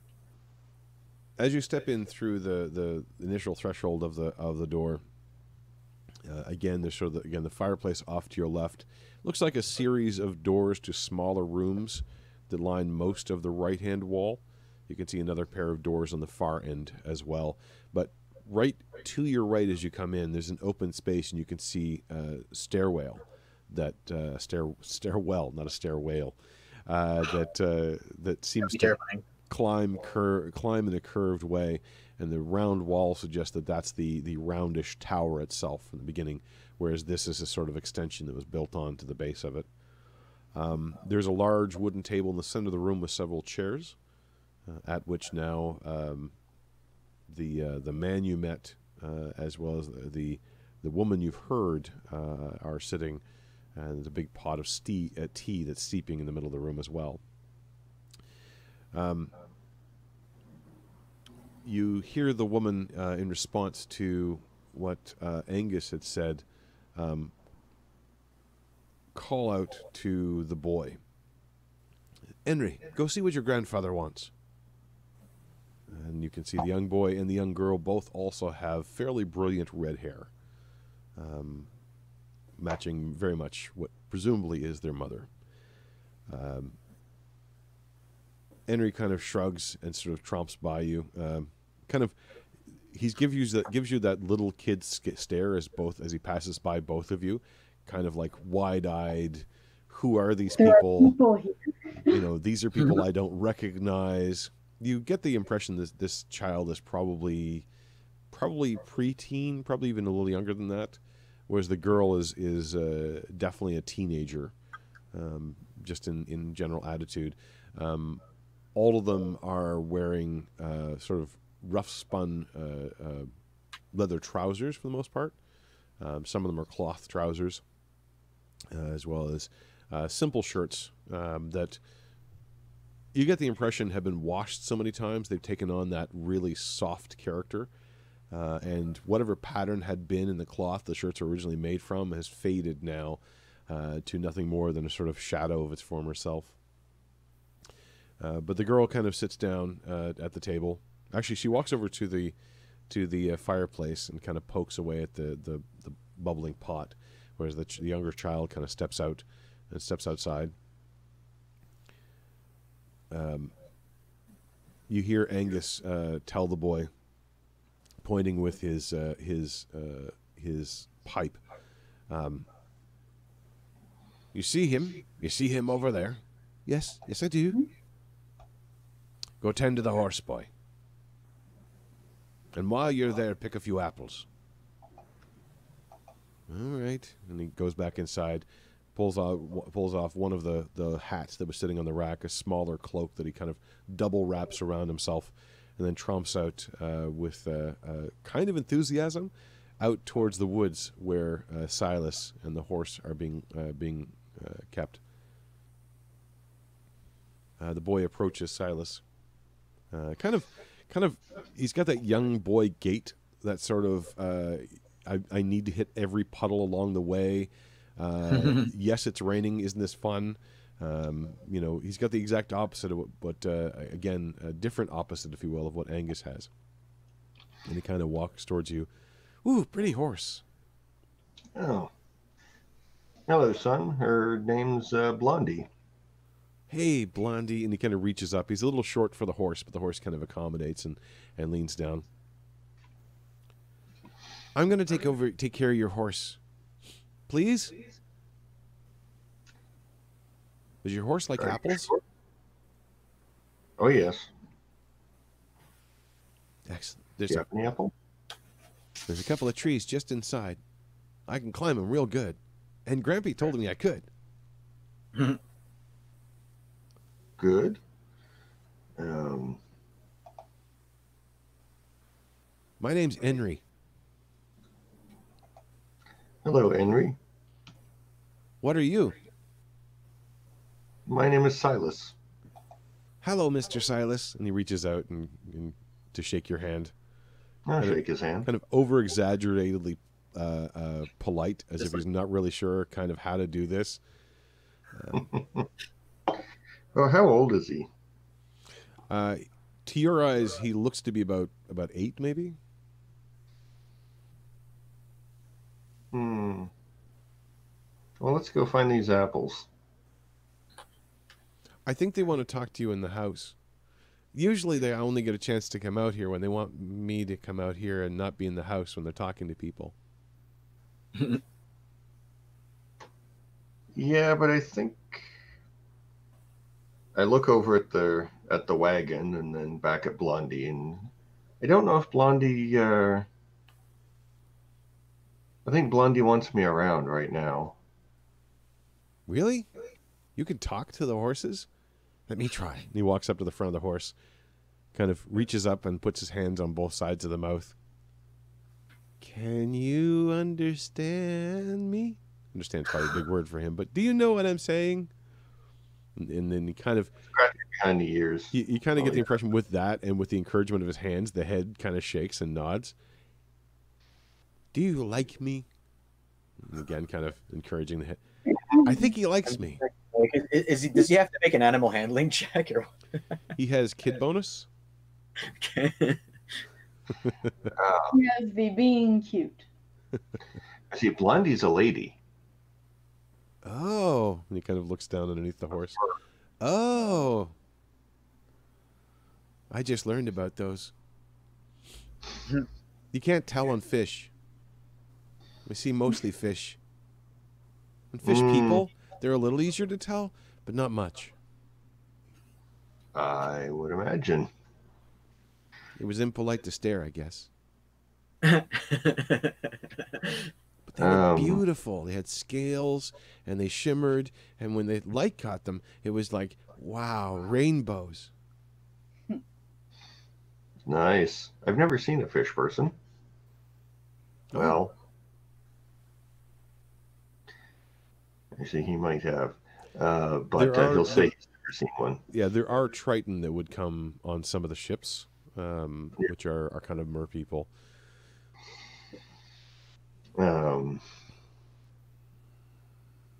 Yeah, I'll go with him to pick the apples because I don't feel right leaving an 8-year-old kid out here for expecting possible banditry.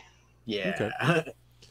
He quickly kind of goes off into the woods, probably about 20 feet into the woods, and there indeed are what look like almost a hidden copse of apple trees that are at this particular point quite ripe. There's plenty of apples here, and he doesn't even really wait for you. He does look back to see if you're following every once in a while, but then kind of runs, and you're not really sure how this trick is accomplished because it almost looks like he runs straight up the side of the tree.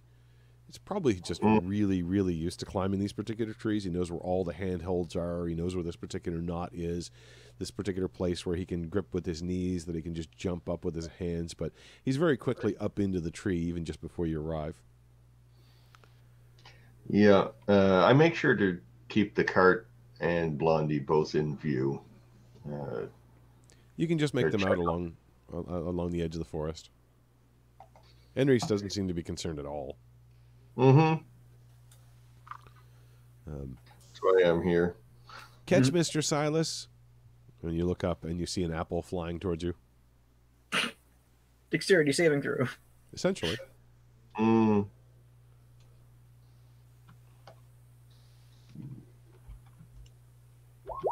Nope.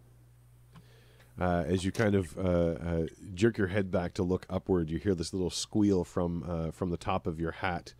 And then the apple, just about to hit you in the face, is intercepted by a flying snake. Unfortunately, the apple is a little bit heavier than the snake is, and both of them go kind of sort of colliding into your chest, just barely missing your chin. There's another little squeal from Gideon as they sort of roll down your body and stretch out the wings just in time to, you can call it a graceful landing if you're kind, mostly landing on the apple itself and greedily sort of tucking into it. He didn't completely kaplump. Something like that, yeah. Sorry, mister. What is that? You hear from the tree. That's Gideon. Can I have one? No. You can't have Gideon, but if you can find someone who trains them, then you might be able to get one from them. Did you train him? A little. Mostly just he likes eating grapes. That's mostly why he's here. But these are apples. Catch. He throws another one down. This time you're prepared for it, and you get the impression that he's kind of used to slow grown-ups. And so when you didn't really catch the first one, he's kind of said catch, and then waited till you're ready, and then threw the apple. There's that little hesitation. Um, yeah, I think he just sees the apples and thinks they're big grapes. I've never had a grape. So they're small apples? Um, Smaller apples, but they taste like grape. Not really, but he sees a small round thing and tries to eat it. He occasionally does that with small rocks. But that's not good, is it, Gideon? And he gets a little stroke near his ears. There's sort of a little hiss as Gideon's a little protective over the apple that it's proceeding to both eat and bore into at the same time. But then realizing it's you, it kind of leans into it. After a few minutes, Henry has gathered about a dozen apples, one by one, kind of tossed down to you. You get the feeling that he probably didn't need to toss them down to you, especially when he climbs down the tree and pulls out a burlap bag from a pocket in the jacket or pocket in the cloak. He was just And he kind of carefully piles in the apples, keeping one for himself and kind of wiping it off on his shirt, which you're not really convinced makes it any cleaner, but it seems like more that was he was told that was the thing to do, and then takes a big bite out of them. They look like what we would see the equivalent of Macintosh apples. They're kind of green and red apples. They're a semi-sweet apple, a little smaller probably than fist-sized. Before he bites into the apple, I'll prestidigitate it to clean it. He's sort of like halfway to the mouth, and kind of takes a bite out of it. But as the effect is kind of looking, his eyes just go wide, and he kind of finishes the bite, chews, and looks at the apple. What was that? What did you do to the apple? That was magic. I cleaned it. Wow. Yeah, it's kind of cool. You can do magic, and you have a pet flying snake?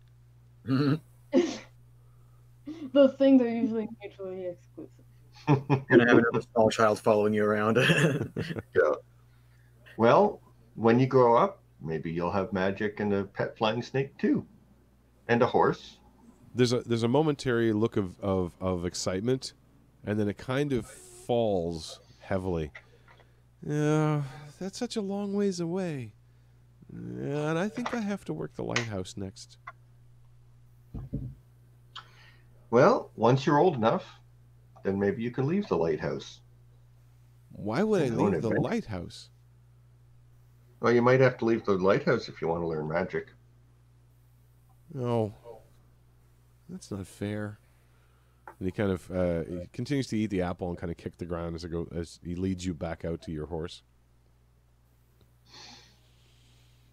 He takes another apple from the bag and proceeds to feed Blondie with it, who now is instant best friend.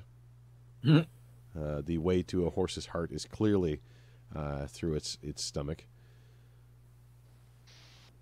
And he holds out the bag of apples to you. Here you go. Take them back to the tower. I think Mom wants to make a pie. Oh, yeah. Sure, I'll be right back. I'll take them back to the tower and knock on the door. Okay. Angus is still sitting outside. Just kind of Oh, okay. I was told to bring these over. Mm-hmm. Take them inside.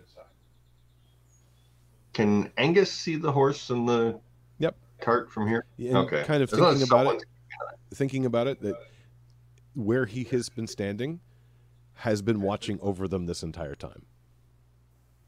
But he's not going to tell his grandson that, clearly. Yeah, well, I'm more concerned with us, but... and the crate.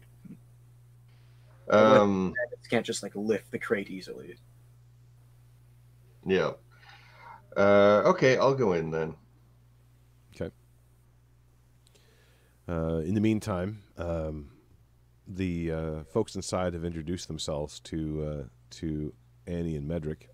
The woman who's been stirring things introduced herself as Harriet. My name is Harriet. That's my husband, Jonas, and Jonas is the one who with the glasses.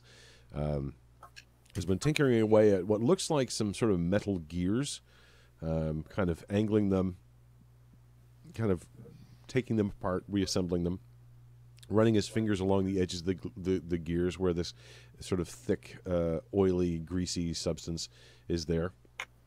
At one point, Harriet snaps her towel at him and shoos him away from doing that at the dinner table. And he kind of grins and apologizes and then heads up the stairwell. You met Henry already, the younger boy. The girl is introduced as Esther, and she seems kind of quiet. She picks up a book and starts reading in the corner, just kind of taking it all in, trying to understand who these people are. Annie, make an insight check. Insight. 2. Okay. Every once in a while, she glances in your direction, but quickly looks back down at the book. She has long, almost brilliantly red hair, kind of like her mother. Hers, though, is tied up, actually not entirely unlike what Marie's hair is like today, with a sort of side braid that runs down, but it's a lot longer than Marie's hair. Her mother, Harriet, her hair is tied in a bun in the back of her head, and while there's some age there, it still has a very strong red color. Henry's hair is very short, to the point where it looks like he probably gets it cut on a daily basis, or at least it feels like that. But they welcome you in. Harriet has put some tea in and pours doesn't actually ask, but pours a cup for each of you, almost as though, like, why would you refuse hot tea in a cold day kind of thing. Yeah. Basically. Suggests that you hang your cloaks and your outdoor clothing by the fire for them to dry off. It has a sort of semi-complicated wooden tree, and which she kind of fusses at for a second. Jonas comes back down the stairs and comes over. Oh, no, let me do that, dear. And kind of comes over, and it seems to be this sort of semi-mechanical structure that he finds a particular point and starts cranking a tiny little crank, and the whole thing goes from a narrow little, almost evergreen tree shape to kind of folding out like an umbrella, and there's a sort of clicking moment where it stops and clicks. And then he winds another little wheel towards the bottom, and the whole thing starts to rotate slightly in front of the fire. It's one of mine. I've been working on little things like that. It's good to keep busy. I've never seen anything like that. Nope, neither have I. I still don't know what to call it, though. Interesting. Silas comes back with a bag full of apples. Sees the scene as well in front. Cool. Harry comes over and takes the bag of apples from you, and then hands them to Esther. Would you peel these, please, dear? And there's a sort of exasperated sigh and snort as she proceeds to go to the other end of the table and get some water out and get a knife out and start to peel the apples, because it's clearly the most difficult thing that needs to be done. And sure, it's her burden for the day, because that's the only thing she has to do today. It's not like she has been finally trying to finish her reading, or trying to relax a little bit, or trying not to be, covered in food for the day. There's a lot conveyed in that scene. How old does Esther seem? Esther's clearly a teenager. Clearly what? Clearly a teenager. Ah. And you get the impression that it's sort of, while there is some genuine kind of annoyance there. It's the yes, Mom. Kinda, yeah, but also there's other people to see the performance there, so it might be a little bit bigger than it has normally been. So the thing that Jonas was working on, it's like, you said it looked kind of like a tree, it had branches, and there was like like some kind of like cloth extending with it. Or is it basically an umbrella?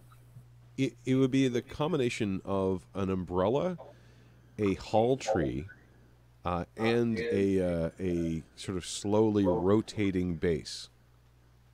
So it folds up into a small pole. Coat on, and it rotates so that one coat isn't the one closest to the fire. Right, exactly. Okay. Yeah, it's kind of an adaptation in some ways of a rotating spit, but combined with a hull tree, which is where you put all your clothes on, but then done so that you can actually keep them all getting a chance to get some part of the fire.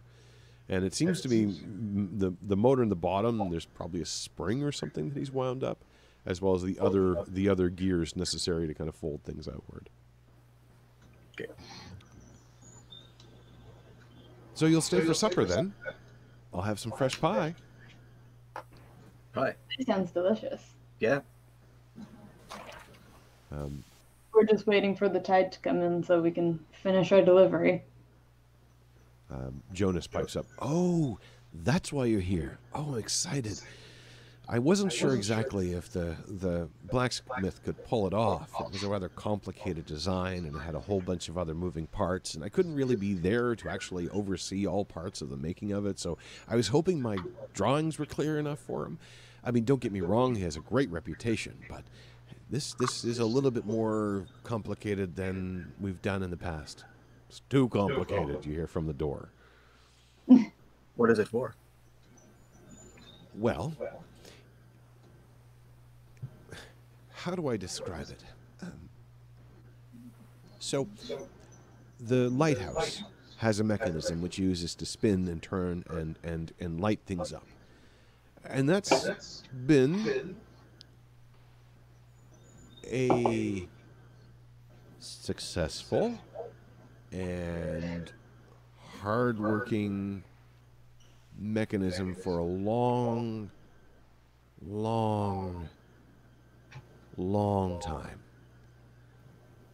But it's starting to show some very severe wear.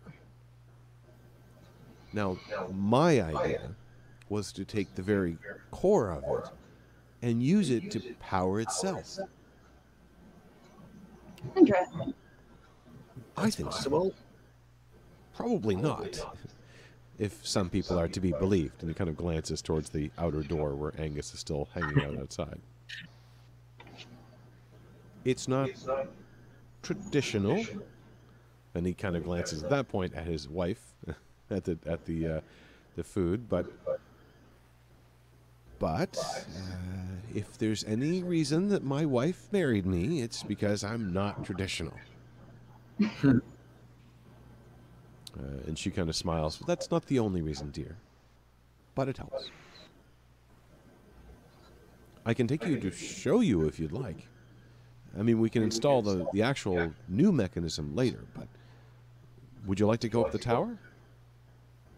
Sure. Is anybody watching the wagon and the crate? I believe Angus is. Okay.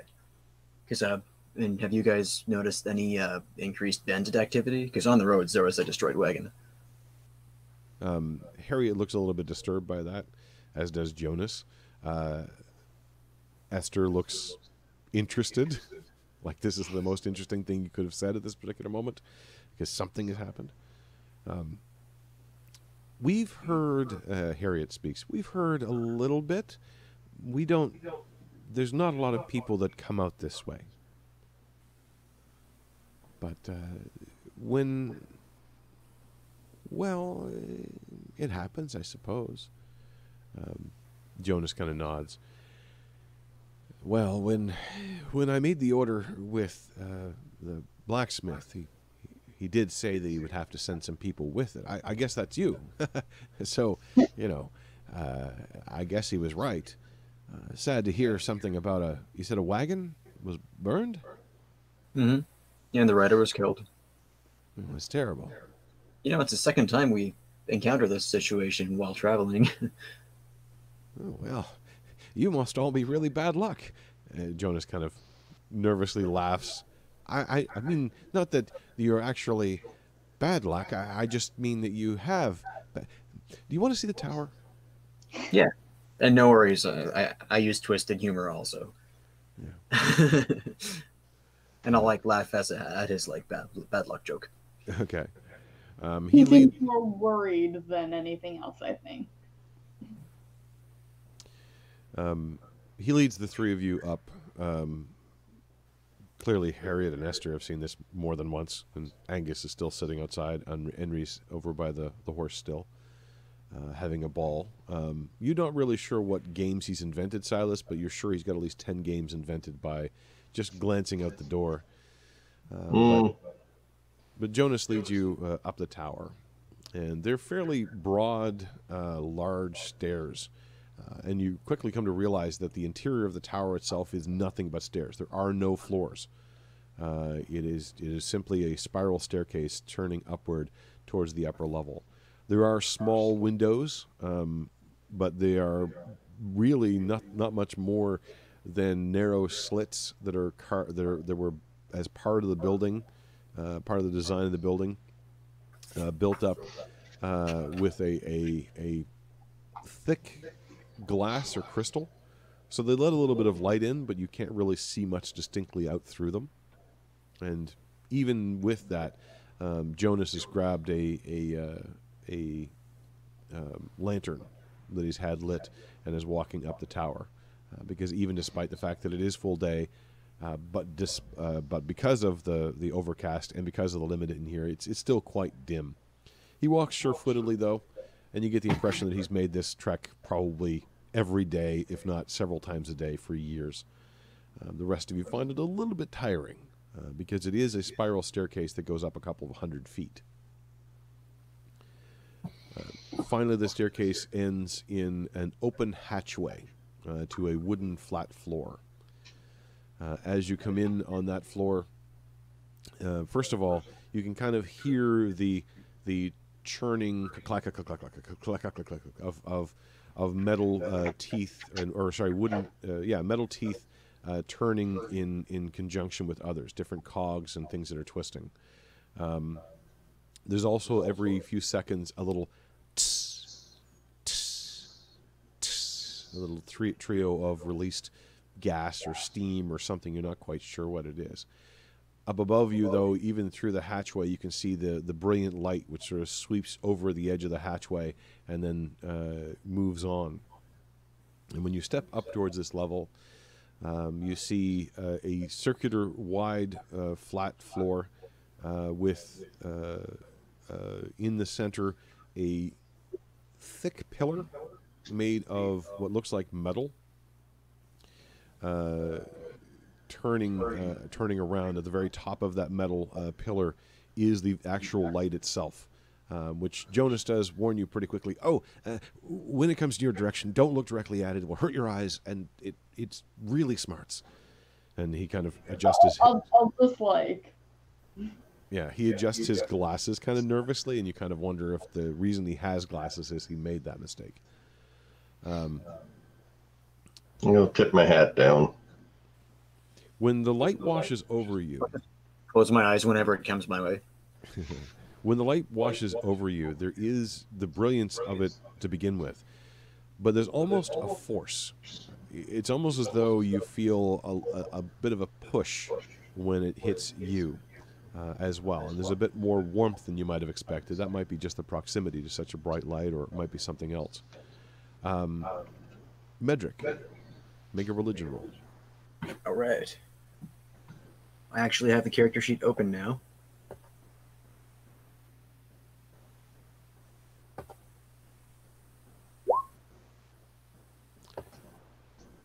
Something about this very quickly starts to remind you of the Everflame towers that are the center of every Temple of Ignis, where there is the massive ever-burning flame which is there. It doesn't have any of these mechanisms. It doesn't have any particular beams that it gives out.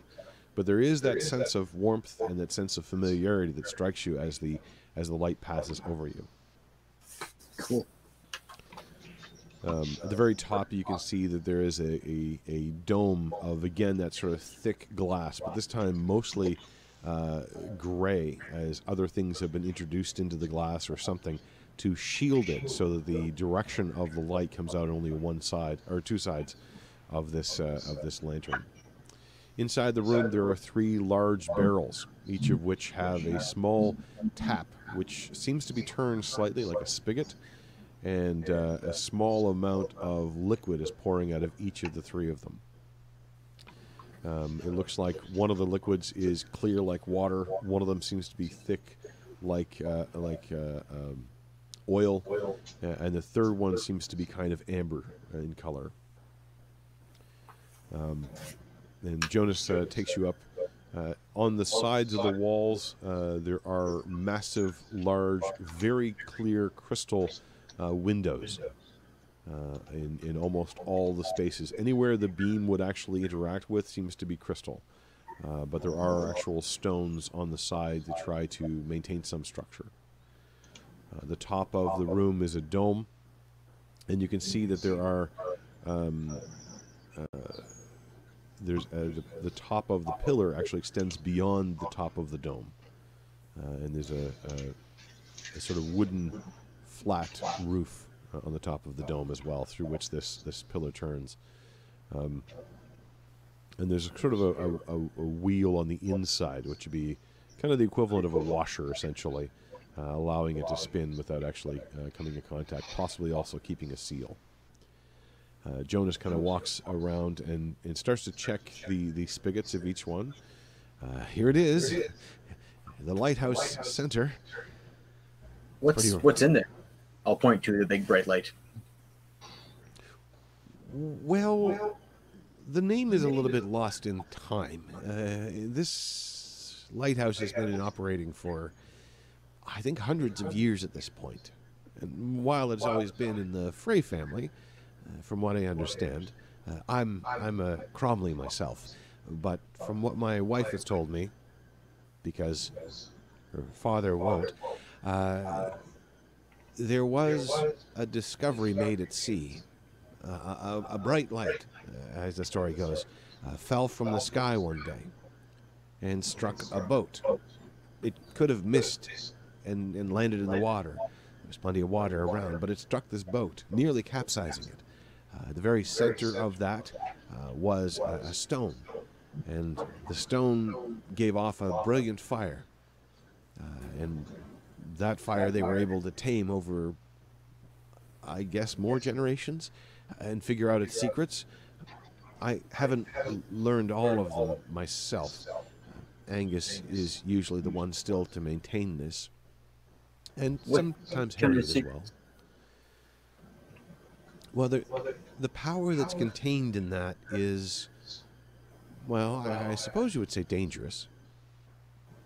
If you were to see the light directly and not be filtered by the glass that's around it, well, I don't know exactly what would happen. Harriet has never seen it, and Angus won't talk about it. But there was a crack once in the glass, and the mechanism itself is starting to wear down a little bit after centuries of use, despite the fact that the Frey family has taken care of it very well. But the crack in the glass caused all sorts of things to appear on the water. Things like illusions? Silas knows about those. Do you? Well, I make an illusionary otter float through the air. Remarkable. I don't have any skills in those sorts of things. I know materials, and I know gadgets, and I know wheels and cogs and cranks and that sort of thing. Magic has always seemed a little bit too beyond me. But no, I don't know if they were illusions or not. It was about a decade ago now. Yeah, because Henry hadn't been born yet, and Esther was still a child. But creatures started to appear in the water. Large creatures. They had long, tube-like, boneless arms, or maybe they were like vines. Like tentacles? Maybe. Yes, I suppose that would be what they would be, but they were enormous. They were the size, in the smallest cases, of the largest mast I've ever seen on a ship.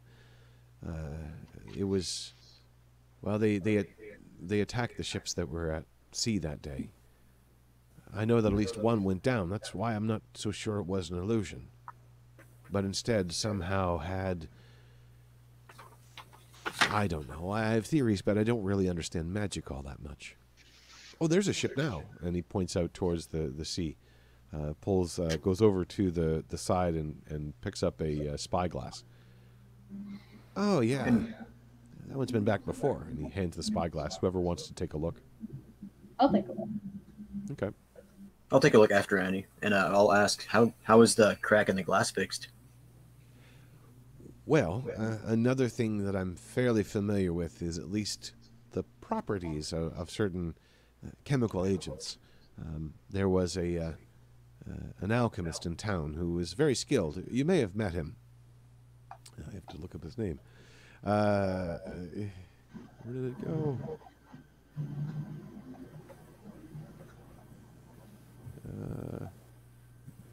Dr. Marigold. Dr. what? Dr. Marigold. A delightful fellow. Halfling.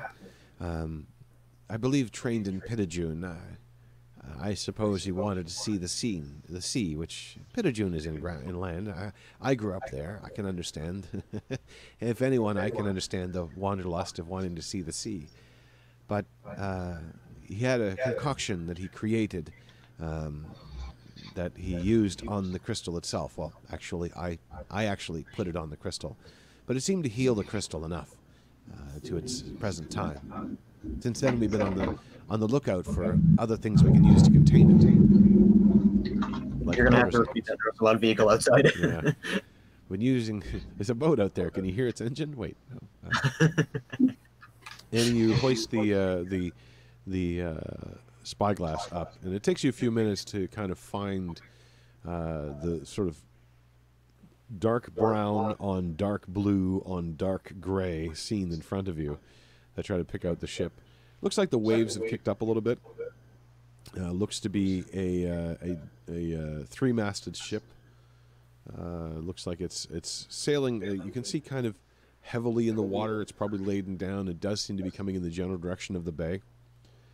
You can see them working on board to lash everything down. The water keeps rolling up over the edges of the boat.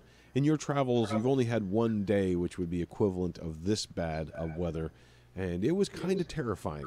The only comfort that you kind of took in it was the steady orders being given by the captain and bosun that kept everybody busy and kept everybody on track.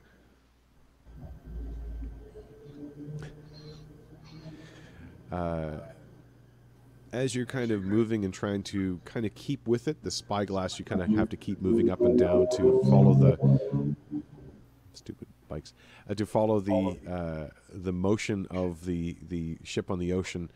You do catch sight of its flag, which seems to be stark white on a blue background, and it's kind of flapping and moving indistinctly. But it seems to have, at that moment, a strangely familiar shape. It's inverted from the way you saw it the last time.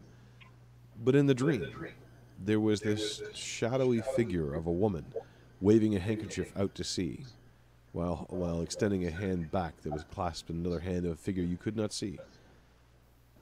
That's the flag.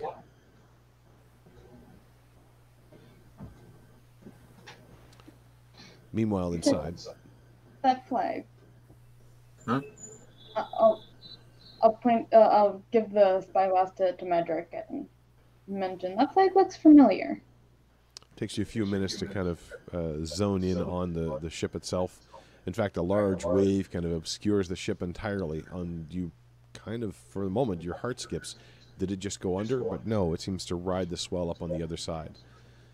It's pitching back and forth pretty badly. But finally you're able to trace back up to the top of the tallest mast. And indeed, as I described, that flag has a very familiar look about it.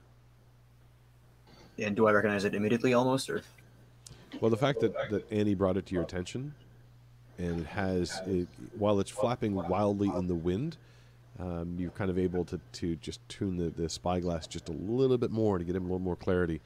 And for a second or two, you see that same image. It's almost as though when it moves through your sight, it kind of hovers at one moment. That sort of motion of a wave that causes a ship to seem like it hovers in midair for a brief second. And clear as day, the image of the flag is shown to you, and then quickly fades away. I'm like, what? And I'll actually, no, I won't put this spyglass down right away. Like in the vision, she was holding the hand of something. So I kind of like look around the ship. Is there something else there? It looks as though people are just busy trying to lash everything down, to move the sails as necessary, to hold on. As you watch, you do see that the water washes over the edge of the ship, and you weren't really paying that close of attention, but you think someone just got washed overboard. Ew, that's not good.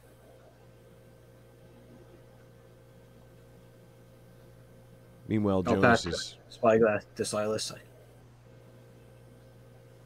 Sure, right. We'll let him know that the flag on the mast is an upside down version of the flag from one of the visions.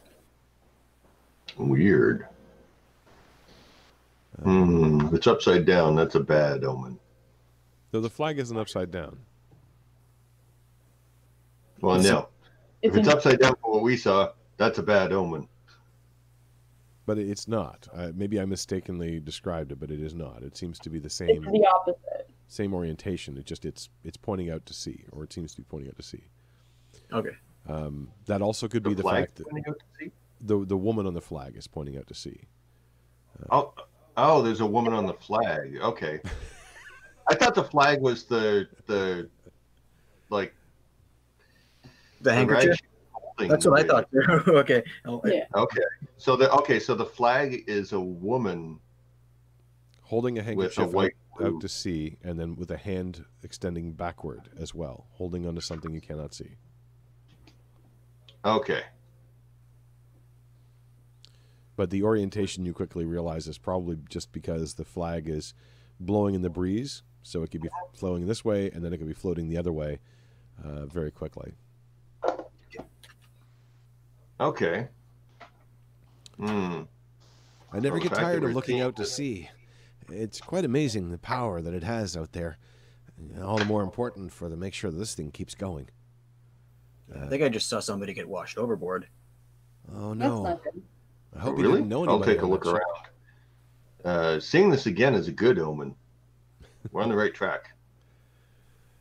Unfortunately, I'm just thinking back to training I've had previously. Have I ever stared directly into the Everflame? absolutely, it would be something they do. They make all initiates go through, and some initiates don't get much further than that. All right. So clearly I passed that test. Actually, I won't do it right now. But at some point while we're here, I want to try, like, just briefly looking into the lights, see what happens. Okay. But right now, I'm more like focused on the ship, and if I do that right now and things go south, then it's like, I can't see the ship anymore. That would be a problem, yes. Say this. Do I see anything? Unfortunately, at this point, the waves are getting very, very choppy, and you can still make out the ship just barely, but it's getting more and more increasingly obscured by waves. It is moving slowly in towards the bay, and while the waves are high at the bay, they do tend to be a little less severe and a little less choppy. This storm is taking a significant, or the ship rather, is taking a significant beating in this particular storm. So how far away is the ship? It still hasn't entered the bay, so it's still a couple of miles from shore. Yeah, there's nothing we can do about that. The light seems rather powerful. How come nobody's tried to steal this? Do they just not know it exists? Oh, well, I mean, there are tales. Angus doesn't say all that much about them, but there are tales about how there have been some attempts at the tower before, but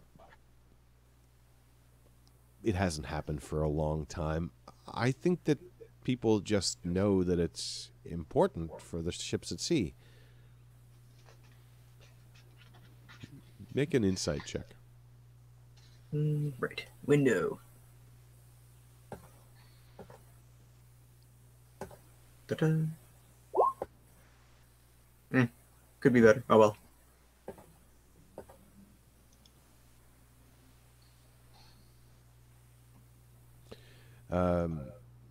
Yeah, he looks a little bit nervous at the suggestion and kind of moves beyond it. He starts talking about the mechanism itself and how, you know, one of the improvements he's managed to add is a second gear to make these things a little bit easier. The reason the 3 barrels are there is that they combine different liquids together to help keep the central shaft moving carefully, and kind of gets lost in details and almost overwhelmingly with details at a certain point.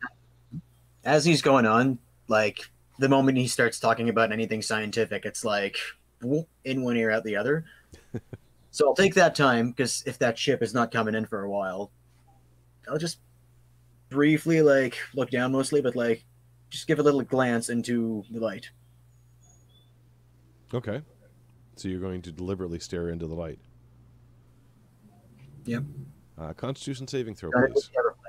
What? Constitution saving throw, please. Wrong window.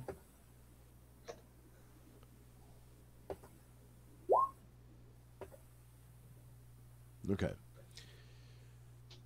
As you kind of glance up and prepare yourself for the light to pass over you, again, it has had a familiar feeling to you, but not quite the same. You feel the light sort of creep across your face and then start to enter your right eye. And everything goes brilliantly white as it passes into your eye. You feel lifted. You feel energized. And as it passes over to the other eye, again, everything goes white. And you feel the energy flow into you. It is not dissimilar to the way that Ignis's energy will erupt from you, but this is something outside. There can be no doubt in your mind at this point that somehow this is a manifestation of Ignis's energy. But then there's the second wave, when the familiarity kind of passes through you, and then it starts to hurt. And then you realize this is not the passive consumption that can happen from Ignis's fire. This is not the energy which is there to invigorate and will motivate. This is the anger. This is the energy that, as a Kmar, you have been told you will channel. Cool. But it hurts. It hurts a lot. And as the light passes over your eyes, you find yourself blinded. Uh-oh. Casually looking over, you'll notice that Medric's eyes have gone completely fire. They appear to be small flames licking up around his eyes, but he also seems to be unaware of his space around him. You hear Jonas gasp. No. Is there any water nearby? Like pails or anything? Well, there's the giant barrels which have a spigot which seem to be pouring water into the trough that's at the base of this. I'll raise one hand up. Okay, I'll raise one hand up and say, like, don't worry, I've done this before. I spray it at actually, I try to carry it over and splash it into Medric's face. Okay. So, like, I probably shouldn't be on fire like that. So Jonas sees it, says, like, oh, no. At that time, I will say, don't worry, I've done this before. And I kind of imagine that, Silas, you would use your hat, because it is a waterproof hat, and gather a little bit of the water. But in I'm the hat, wondering if I say that right away, is it enough to prevent Silas from splashing me with water? Oh no. As you feel the moment of serenity and power and strength, and you in the calm. I've done this, but as the water splashes over your face, and Is he still there? it causes you to kind of blink unintentionally, and you do see that the flames have faded. Everything around you seems to be illuminated for the next 8 hours.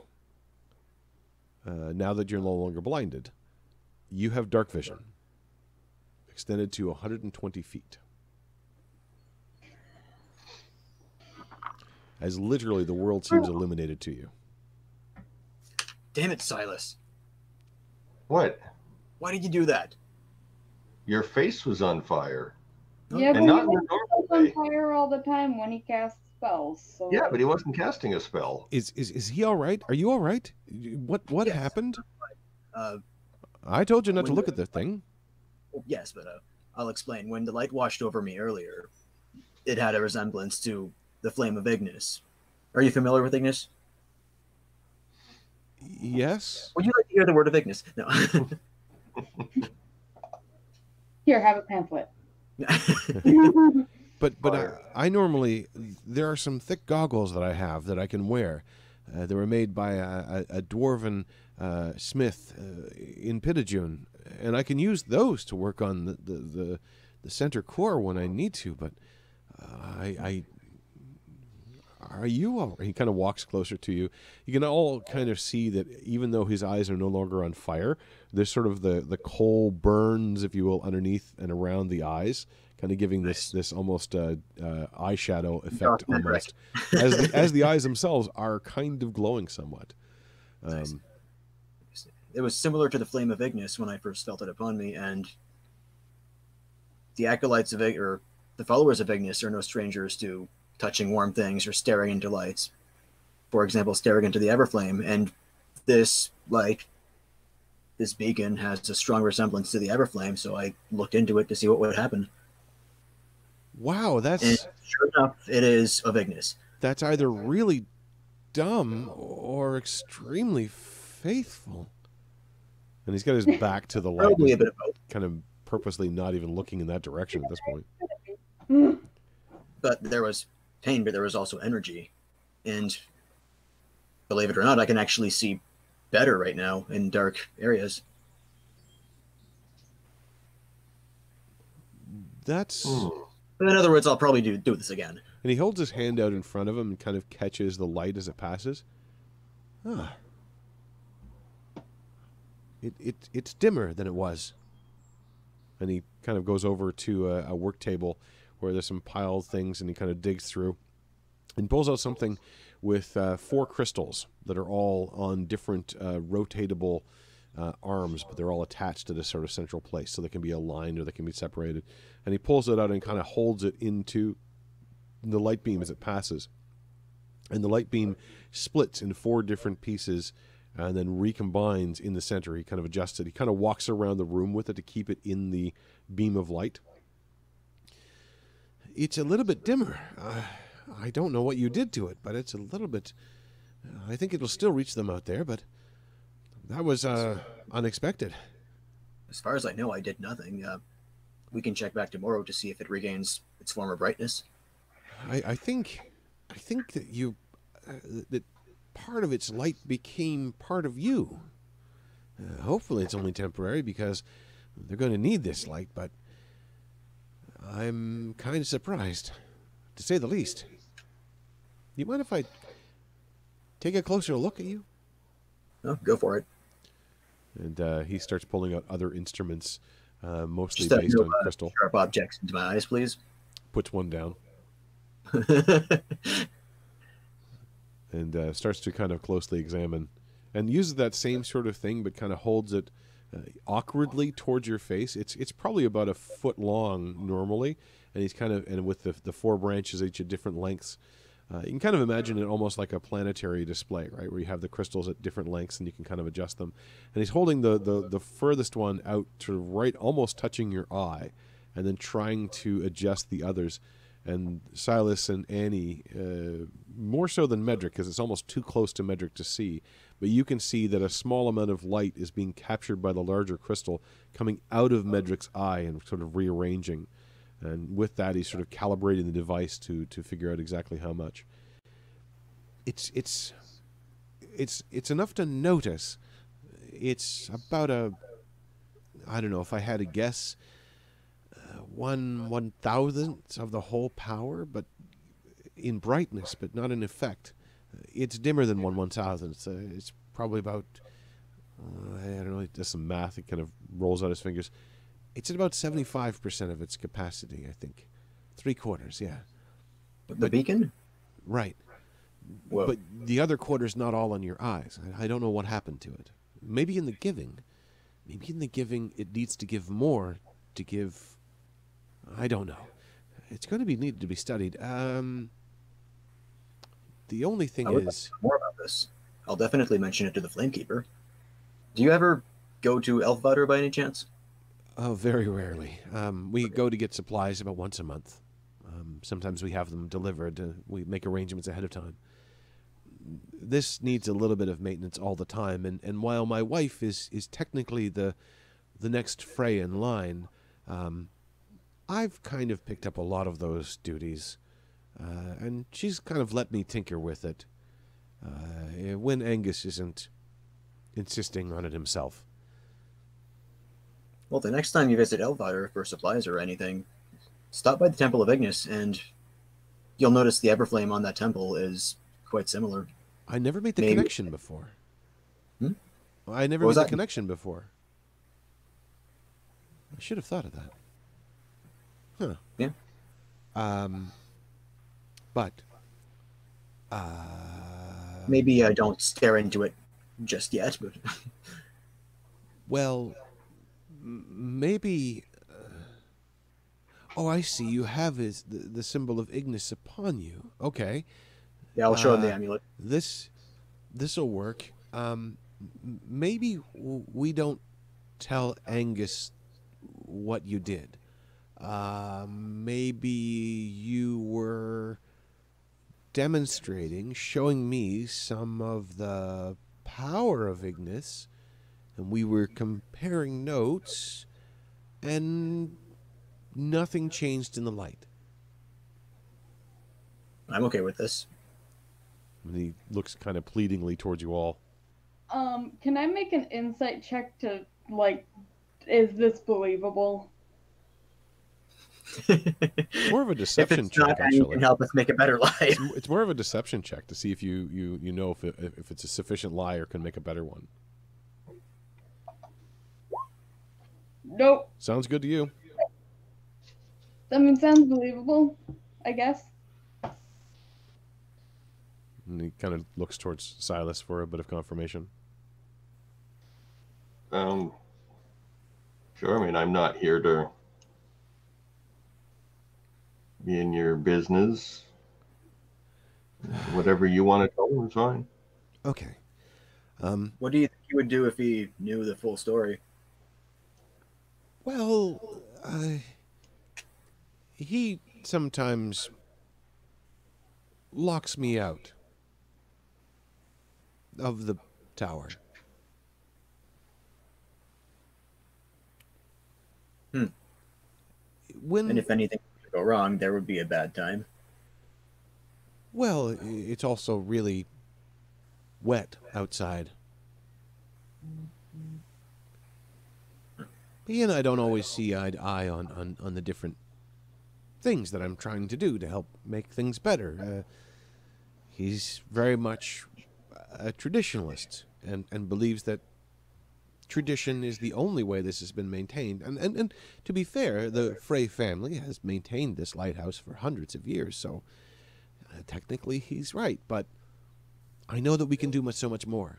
The windmill up above, which helps to turn this, it's not always reliable, although the winds are fairly strong here and tend not to stop blowing for some reason. But if I can recapture some of the energy that's used, then I know that I can make this a self-satisfying device. That's the thing that I had the blacksmith work up. It's a cage of sorts that will go over the dome, And if I've done my calculations right, it will be able to capture even less energy, less fire, less light than you did, Mr. Medrick. But it can then be used to turn itself. Also, Well, capture the energy from the stone, of course. Okay. Did I not tell you about the stone?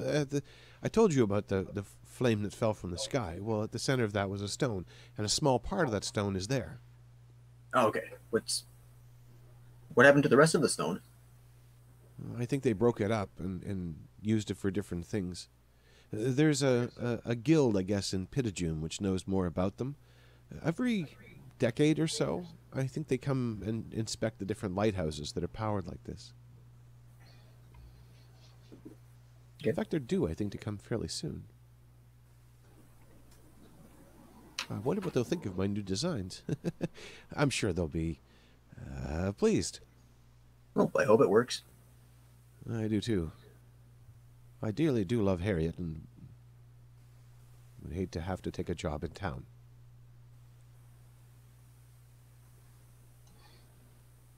Speaking of which, I'm sure that she's managed to fill the room with food by now. So if you'll join me downstairs, we'll have a bit of a meal. Sure. Silas makes sure to stay out of the beam as much as possible. Okay. And you notice, too, as you kind of tempted to look into it again, but won't. the way this is angled, and you also notice the sort of thickness of glass. The glass on the side, which would actually face the land, is thicker and with more stone. And so a much less light actually makes it out that side.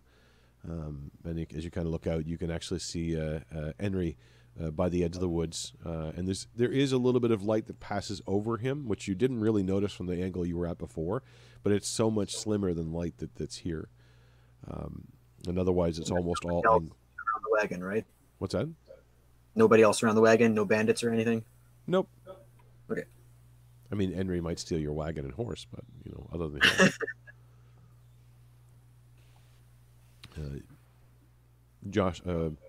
Jonas leads you back downstairs, and indeed, there is now sort of baking away a pie on a grate in the fireplace. You can smell the apple and cinnamon mixing together, but otherwise, food is served. Angus actually, Harriet comes out to Angus with a wooden bowl of food, and you see him leave the front door, and he walks goes down the ladder, walks out towards Henry, brings the food to him. So now the two of them are actually out there.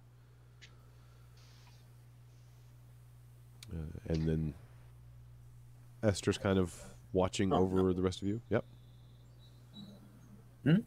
Esther, the teenage daughter, is kind of looking back and forth at all of you. And what are you reading? It seemed interesting. Oh, it is.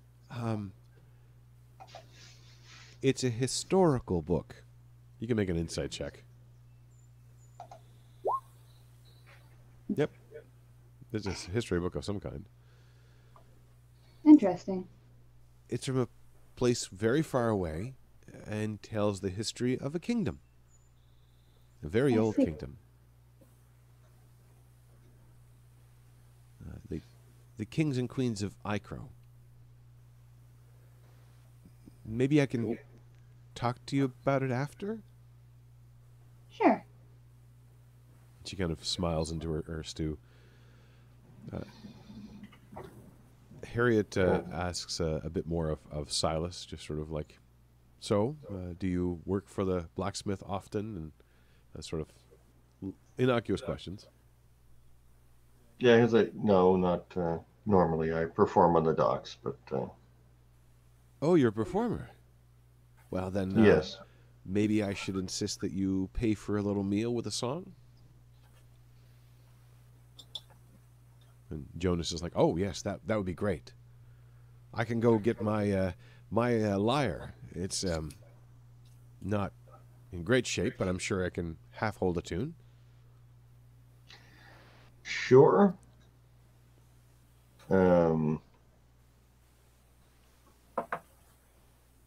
Yeah, he'll sing a sea shanty. He'll get up and he'll be walking around while he sings, and occasionally checking out the door to make sure that the cart is okay. But being a little subtle about that. Jonas does go to retrieve his lyre, and in fact, the lyre has a crank on the side. I don't know if you've ever seen a hurdy-gurdy, but it's actually closer to a hurdy-gurdy than it is a lyre. You get the impression that he probably couldn't play a lyre, but this thing he's able to kind of crank out a tune. He tries to follow the song. It's more. He's not anywhere near as good as you are. So he kind of slows down and at a certain point just stops playing, kind of half fascinated with what you're doing and also a little embarrassed that he couldn't really keep up. I'll sing it in a way so it's not too hard to keep up with. Okay. Harriet joins in with a surprisingly beautiful voice. It's not a hearty voice. It's instead one of those beautiful lyrical voices.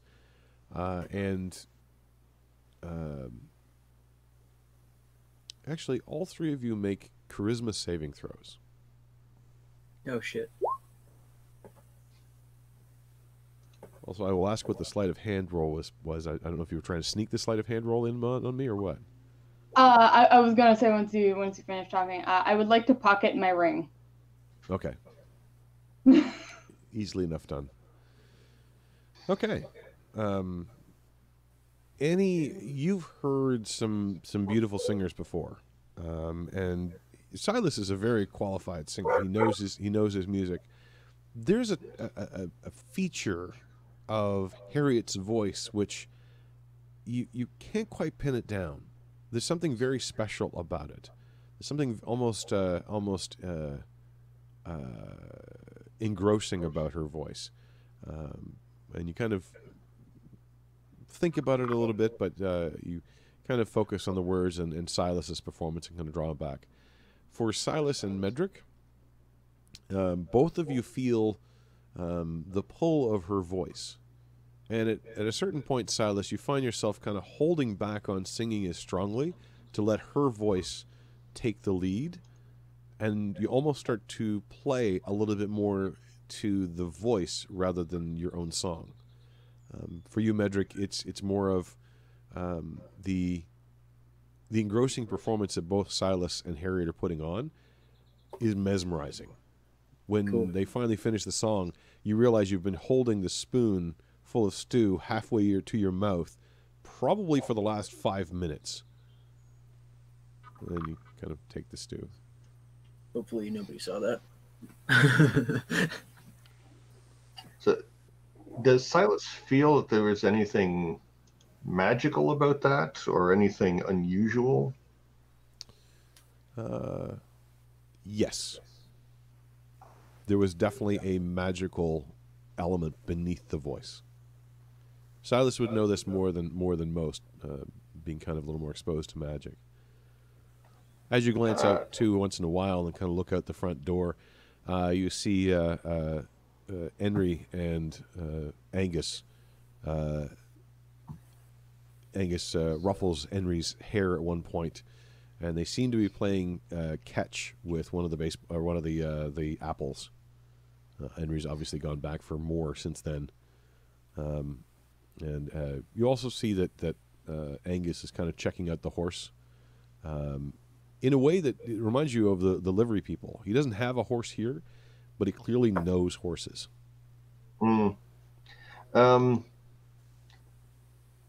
Silas wants to think about her voice and magic and see if he can figure out what was going on. Never mind. Voice. It is a thing that escapes people's mouths. Even while you were experiencing it, there was a surreality to her voice. And while you can't quite pin what it was, when she stops singing and when she's just speaking, that energy is not there anymore. And you almost get the impression that she wasn't aware of it either. Jonas, already clearly and has been mentioned as being in love with his wife, has this smitten look on his face, and just kind of sighs contentedly. And that, ladies and gentlemen, that is my wife. Are there any tales of sirens? Or is that something we've heard of? There are all kinds of weird... You can just kind of assume that a lot of those mythological tales have translated over. You have the voice of the sirens, milady. And she kind of blanches and then goes red in the cheeks from that. Well, you're way too kind, but thank you. You are an incredible player. I have been happy to have the beautiful music playing in the tower. And she kind of hesitates and then kind of looks over at Jonas, who still has the hurdy-gurdy kind of on his lap. It's okay, dear, you can say it. I'm not great with this thing. But you've got to admit, it doesn't take as much talent as a regular thing like what he's playing. See, he's just playing his voice. Oh, I thought you were playing a guitar or something. I don't actually. He just has performance. He doesn't. He's not actually trained in any instruments. Okay, well, I can play air guitar. He's bard-ish, but not actually a bard. Okay, He's bird adjacent. right. Mm. Well, we'll say that you were accompanying with sort of wordless rhythms and things as well as she was speaking or she was singing. But she kind of turns a little bit red-faced towards the fire. Oh, the pie is done. Kind of distracting, and pulls that off, and sets the pie on the table. Now that will take a few minutes to cool. So, It smells amazing. and it really, really does. It looks kind of amazing as well. She kind of looks towards the door, which is still kind of open. They don't seem to have to worry about it. The wind doesn't seem to be blowing in here as much as it is everywhere else. At Angus far off, and maybe just a little something to help sweeten things. She goes over to the cupboard, kind of moves aside this large clay pot, and you can see there's a small bottle in behind it to sweeten your tea. And she goes to pour what looks like brandy into your teacups. Nice. Thank you, but no thank you. I will gladly accept it. Just a little bit. It is a crude brandy. This is not your top shelf stuff. This is the stuff that's made probably with a little bit too much sugar, with a little bit less. It's definitely homemade. Nice. But it mixes well with the still warm tea, and it does have a nice sort of opening effect on the palate. And she asks for a couple more songs. This time she's going to stop singing, and Jonas, kind of taking the hint of Harriet's, why don't we let the guests play? Puts away the hurdy-gurdy and asks for a couple more songs while the pie cools. Sure. Kind of unnerved when he said like guests being plural, but I'm just gonna sit here until called upon. You're the pyro guy. I can make a light.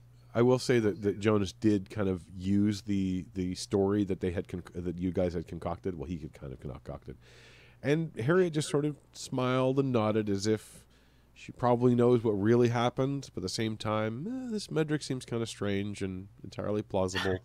And Jonas doesn't seem to be upset or worried, at least not about this, so that he kind of accepts it. We were just talking about religion, really. Have you heard, Ignis? Knock on your door at 8 in the morning.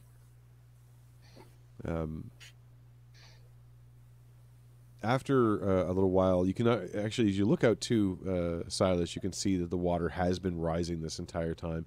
It's still a little bit ways from the full tide, but now the water is almost to the bottom of the dock side,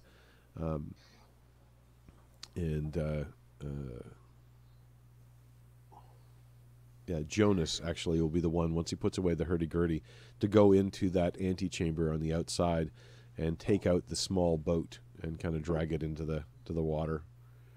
It's a very okay. It's a very small boat with 2 people. It makes it pretty easy. Won't be long now. And you can see that where the water washed up onto the beach, it's almost where your cart actually was. It's pretty shallow towards the top part, but that's how much the water has actually grown. And Silas will use illusion to silent image to with the song, so it'll portray what he's singing.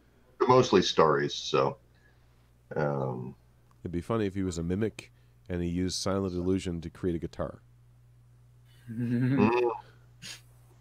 Bring this totally my guitar. You could make an air guitar. That would work. To air guitar is human. You, as you're kind of getting the boat ready, the pie has been cooling, and Harriet serves it out to those that are there. It is, as expected, a very flavorful pie. There's actually a little bit of extra cinnamon, so it has a little extra kick of heat than you weren't quite expecting. But the fresh apples give that sort of beautiful, bitter, sweet taste to the pie, and it's very, very filling. Angus and Henry are still outside. Angus is taken to another pipe full of tobacco, and carefully has wrapped it and put it inside an inside pocket. You would have noticed this before. I think maybe Silas would have noticed that he has a leather pouch that he wraps the whole thing in. It's probably waterproof as well.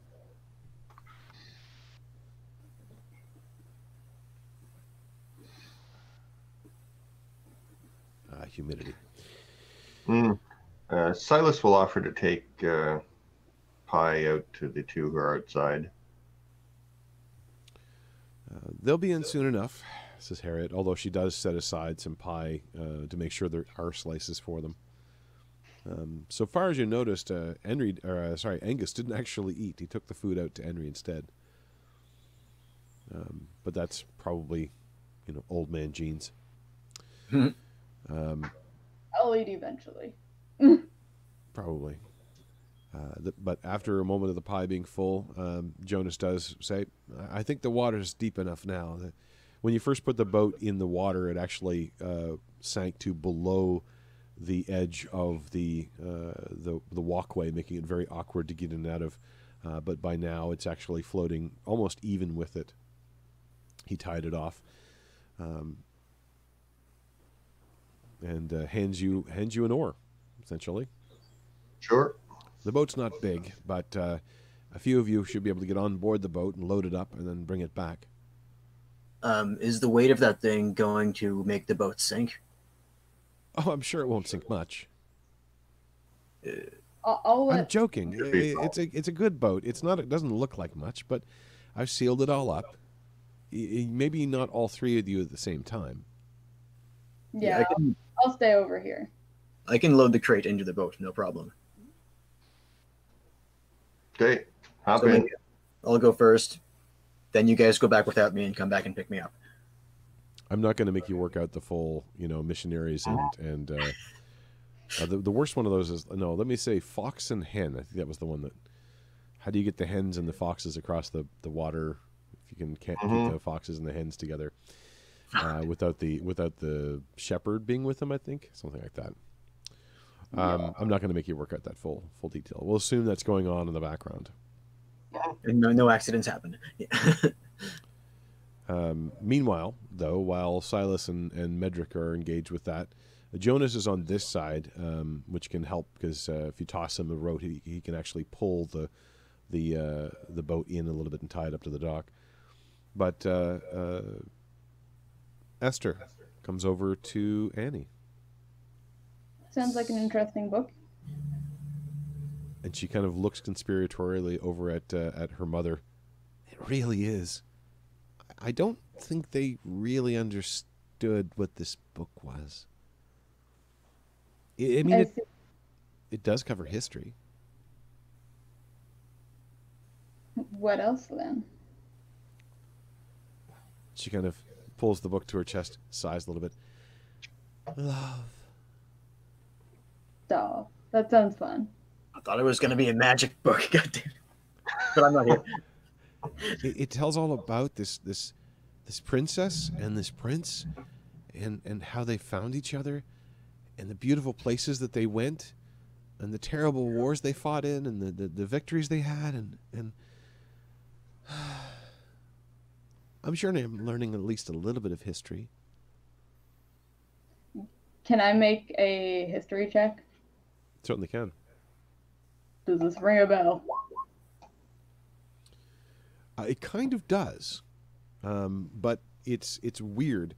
So the kingdom of Icro is a very old kingdom, or was a very old kingdom, but it was absorbed by the kingdom of Alaria when Alaria made an expansionist movement about 500 years ago. And they went from their one small island to take over the entire collection of islands that they had nearby them, and then sailing southward this collection of islands, including Icro and Escus, and even almost as far as the Perfume Reef, although no one claims that. It's not big enough to be claimed. So this would be, in fact, it was the kingdom of Alaria was overthrown by the kingdom of Icro, so that while everybody thinks of it being the expansionist activities of the kingdom of Alaria, it was actually the failure of the original kingdom of Alaria and the overthrow of the king of Icro, who then moved the seat to Alaria. Just to make it more complicated, they moved the seat to Alaria. So for many of the peasants throughout that time period, they technically always said they were loyal to the kingdom of Alaria. And they were. It's just that the kingdom of Alaria itself shifted from one family to another. Interesting. And so far as you've read, it is actually that same family which rules the kingdom today.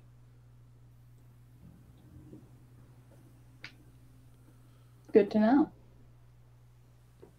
But she kind of focuses as much on the salacious details, as salacious as you get in a sort of semi-scholarly work, but clearly the person... What was that? Historical fiction. Kind of, yeah. And you've heard other stories of this era, and the prince and princess were not as... they got a lot lucky, more than they got completely skilled. But it's not the only ballad or story that you've read that kind of touts their fame. This one doesn't mention much of the later stuff, though, where they overthrow the king of Alaria and take the throne.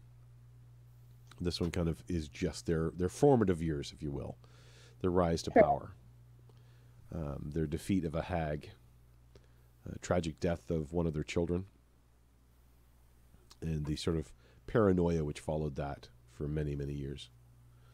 Me, the player, this is the pixie.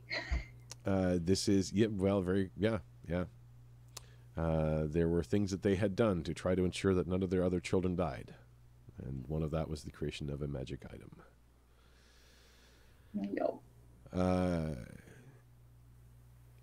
Once you get the boat over, Angus is also willing to help. Despite him being somewhat bowed over and much, much older than all of you, you quickly discover that he's built like a friggin' ox. And almost by himself, he can take the crate off and walk it over, but he does accept help. In some ways, it's not that he accepts help, he expects you to help. Because this is your delivery still to be made. So I guess like I'll grab one half of the crate and he'll grab the other or something. Essentially, yeah. And then puts it onto the boat. And then he's just going to wait there. He knows that he can't fit on the boat with everyone else, and he's not Yeah, going to same. carry the thing again. So you pull the boat back over. Jonas on the other side, extraordinarily eager, is there to help, and kind of not nearly as strong as the father-in-law, but with I guess Silas's help, the two of you he kind of wraps a couple of ropes around it, using some leverage principles, and a very strong pillar on the inside, kind of helps to pull it into the area. And then he would ask that maybe go and retrieve Medric and give me a hand getting this up to the top of the tower. Sure. And then, Silas turns the boat around and rows his way back. even now, even though it hasn't been that long a time, the tide has already been dropping a little bit, such that when you make the return trip back, instead of stepping directly from the boat onto the little dock / deck, you actually have to use one of the ladders, which is attached to one side. But you make it back up, and with a enthusiasm carrying where strength cannot, and certainly with Medric and Silas's help, the three of you managed to get the crate up to the very top. And he already has a crowbar, because he also has a crowbar on hand at all times. Opens up the crate. Opens up the crate. And kind of gets your help to lift the thing out of the center. It's actually remarkably small compared to the size of the box, but it's stuffed absolutely full with straw. And what it appears to be is a hemispherical dome. The dome has alchemical markings on the outside, but you're not really sure if they're magical in nature so much as they are instructive in nature. It has several spouts and a lot of different twists and turns on the top. But it clamps shut. So he kind of demonstrates that the idea is that once it's clamped shut over the actual stone itself, you can use the other parts along with the gears that he's been developing to actually be able to tighten the beam and actually focus it more strongly, or to diffuse it. And he also points to several new crystals he wants to install in the windows, or to angle it off those crystals. So part of it is that the beam will no longer go at eye level height, the danger that will no longer be there. Part of it is that he can focus it even brighter but in a smaller area. To our modern sensibilities, it'd be like a laser. But there's a considerable amount there just as shielding. And part of what you realize is the interior of this thing is lined with lead. Thick, heavy lead, then lined with a layer of silver, and then lined with a layer of metal on the outside, probably iron, which is what contributes it to being so heavy. He already has a chain in place in the room to be able to maneuver it in place, which he's probably going to do tomorrow, because he doesn't want to mess with it when there's still a storm raging. They prefer everyone that way. Yep. Silas will stand there for a bit going, oh, that goes there. That goes there. Huh. Jonas is over the moon that anybody's paying closer attention to it, and he kind of overwhelms you a bit with extra explanation, which I think part of it does flow out the years, but a little bit. My intelligence is only 16. The thing that you realize is that he has claimed to have no knowledge of magic, but there are deep magical principles involved in the design and building of this. You're actually surprised that Wish could have built this, because you're pretty sure that he does not know magic from a sunbeam. Maybe he had help. Well, good luck, Jonas. Try not to burn any of the ships. Oh, I would never. I mean, that you don't think that would? No. It'll be fine. Thank you all for your help. Well, if there were ever to be invading ships, I'm sure it could be used. Make an insight check. What am I adding to? Oh, go ahead. Oh, sorry. one quick insight check from Medric and explanation. I'll get back to you, Annie. Insight check. Yes. All right. Where is my window? Whoop. When you mention that, you know, were there ships that needed to be damaged or something like that, you kind of get that feeling of he already thought of that. But he doesn't want to say it out loud, and you get the impression that he doesn't really want to emphasize that point to anyone else. But he definitely already thought of that. It's just for Medric, like having been on a warship before and in wars before, it's like that's the first thing that came to his mind. if this works like you suspect it might, and as well as he thinks it did, this would be coastal defense of a major level. Annie, you were looking into something. What I'll add to the conversation about the book, Okay. I'll add some of the stories of that I've heard.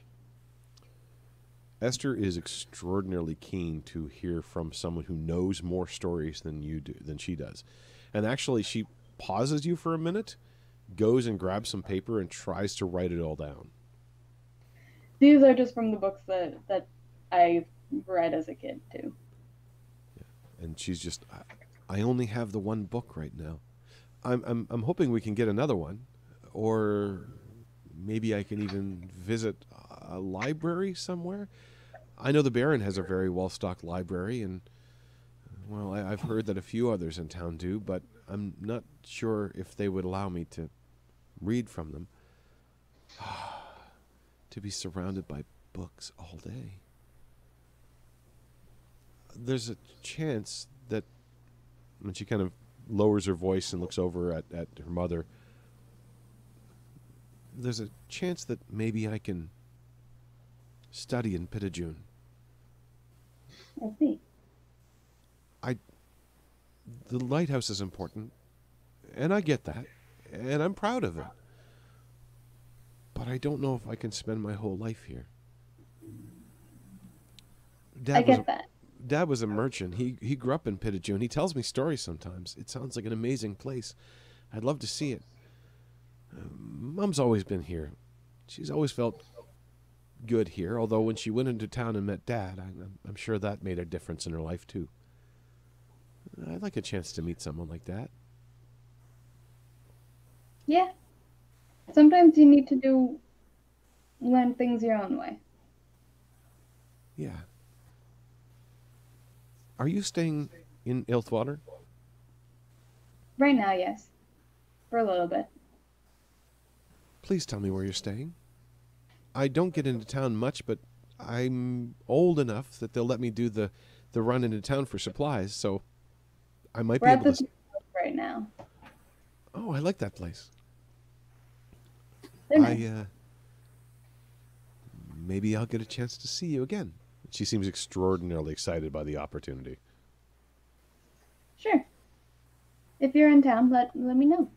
We can talk some more. You can tell me more stories. Definitely. After a while, the boat having been delivered back out, the delivery having been made, Silas, you kind of remember the roll of paper that was handed to you by Yuri. Yes. I asked Jonas's wife who is in charge here who can sign for this. Harriet kind of smiles. Well, I'm sure any of us can. I'm sure that Jonas might want to, just because this is kind of his project. I'm also sure that Angus won't. Jonas it is. Thank you. And I'll go get Jonas. He enthusiastically signed. He has a very blockish style of writing, very precise and very clear. You can kind of imagine all caps or small caps, I guess would be the name of it. Kind of an engineering style as well. Very clearly writes Jonas Cromley.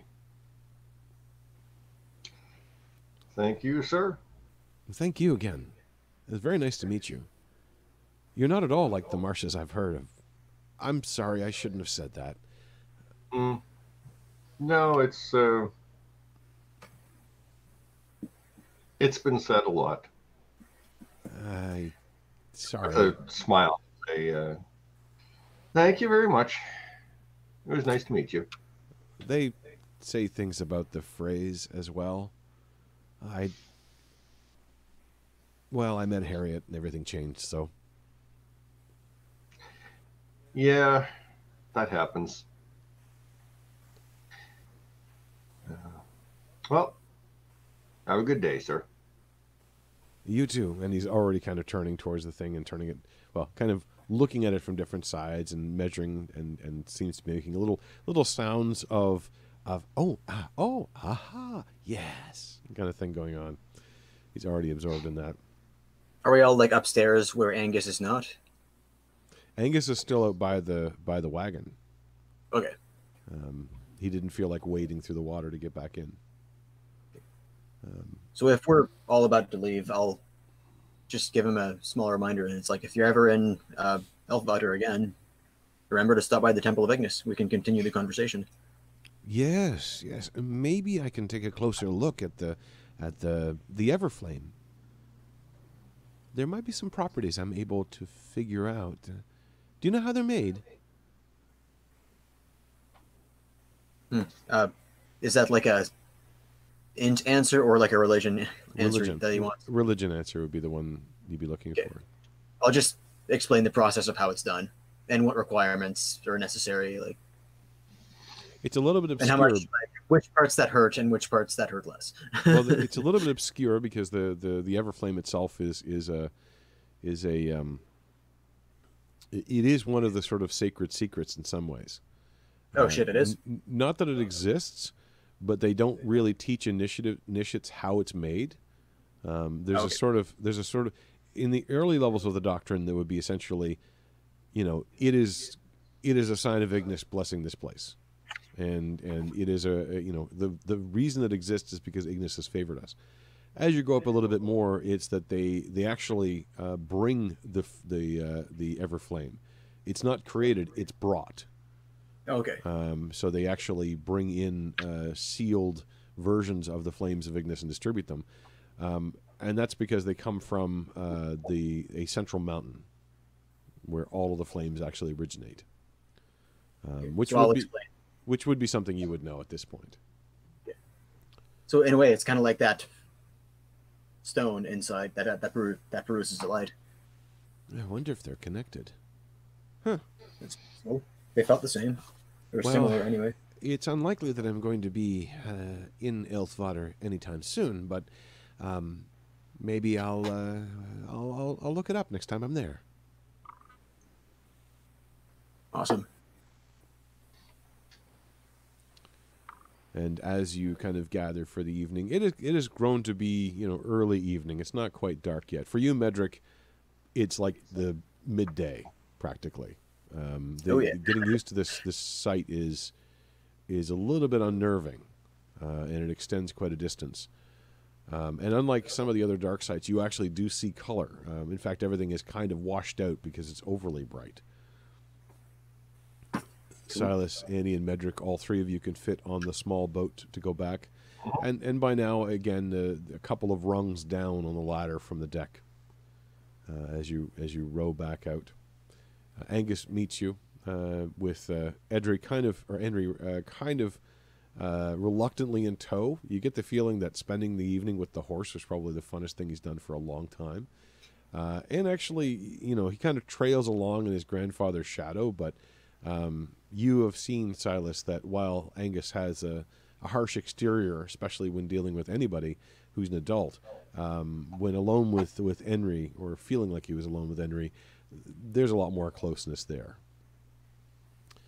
But Blondie's mane is woven into the strangest mohawk anyone's ever seen.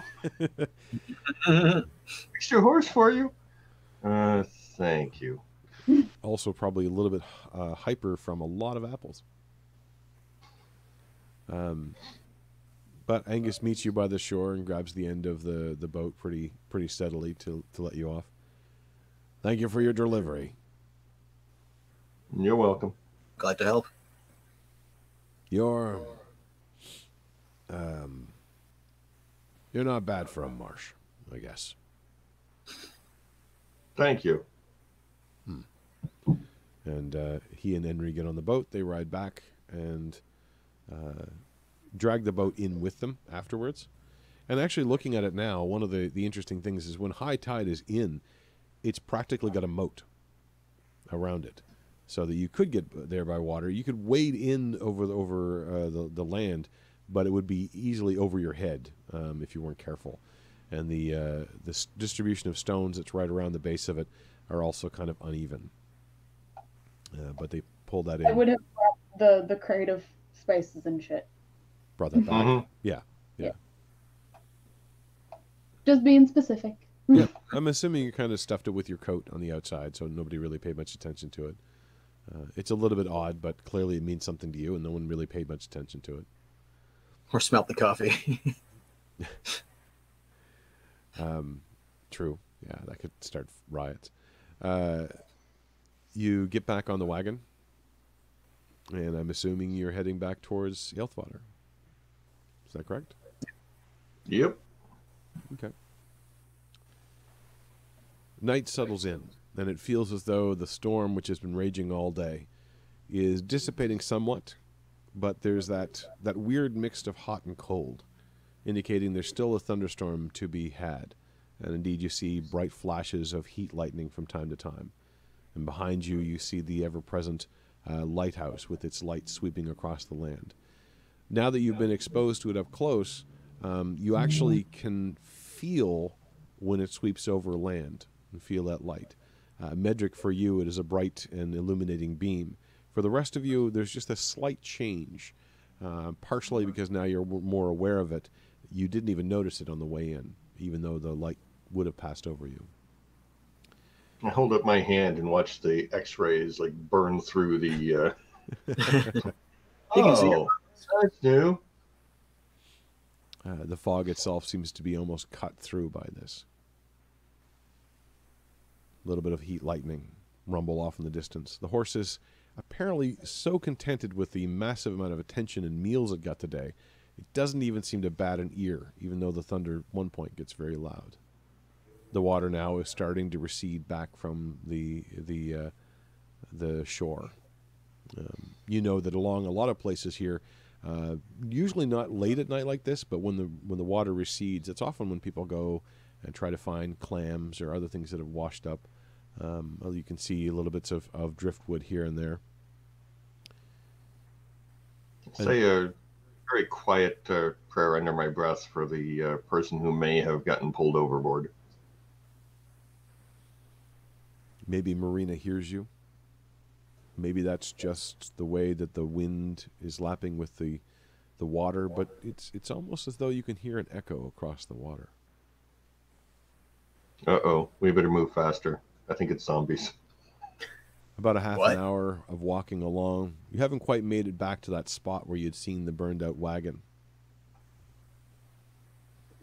And you're walking towards the road, and Marina actually is on the horizon.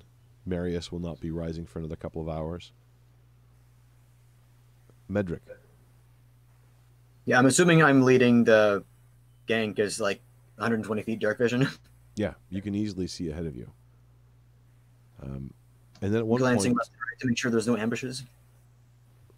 in fact, you can make out small animals moving in the woods. You can sense almost any form of life around you. Cool. Medric's eyes in the dimming light seemed to glow brighter and brighter. It was easy to kind of ignore when you were inside because it was only a dim glow, despite the weird burning around his eyes and that forth. But then they flare, suddenly, brightly, emitting a light that kind of is almost like as bright as torchlight in front of you, only for an instant.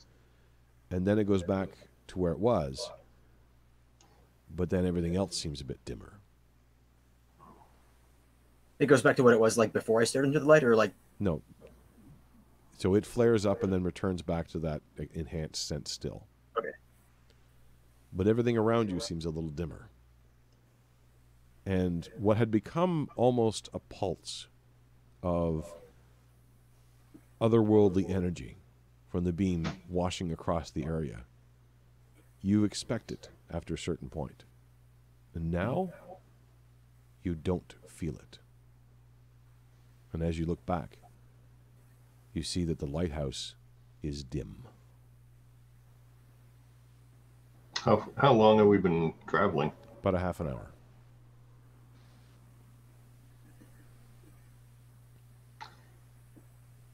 We might want to go back and check on them. Yeah. It's not supposed to happen, and that's going to be bad for any ships. You can just make out a ship on the horizon with Marina kind of glowing brightly, the moon just behind it, so you can make out the silhouette of the ship. It's not the only one coming in.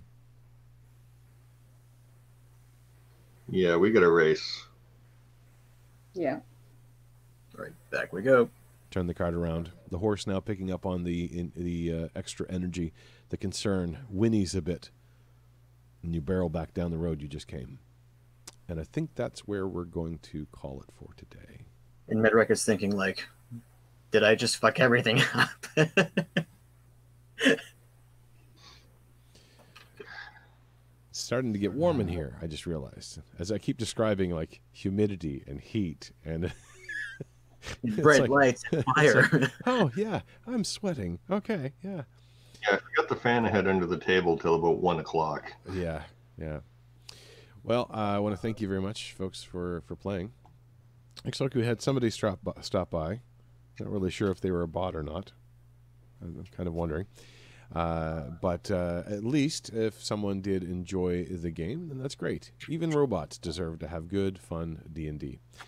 If you want to find out more about it, or you want to join in a discussion, I think what I will do is I will clean up slightly here in a minute or two the descriptions I gave of the dreams, because that's something that you guys need as well. And I'll post that up on our... I'll post that on the page, the web page, the Facebook page, pardon me, Legends of the Drowned Isles, which, Marie, you give the rest of the spiel for that. And then we also have the group Watchers of the Drowned Isles, which is more of a conversation group. Yeah, I've not had a chance to start discussions lately. I will try to do that and poke and prod. You will also, hopefully, if you've watched this live, know that you are watching this at twitch.tv/ENCAF1 and CAF1. That's me. I'm Mark the Encaffeinated One. I name things after myself. But if you are not watching this on Twitch, you may be watching on this YouTube. Or if you're watching on the other, then you know that the other is there. Wait, this is getting complicated. YouTube.com/ENCAF1. I'll post the episodes in a couple of days. So you get a chance to watch and catch up and meet the Frey family, as these folks just did. They seem very nice. The Freys are fun.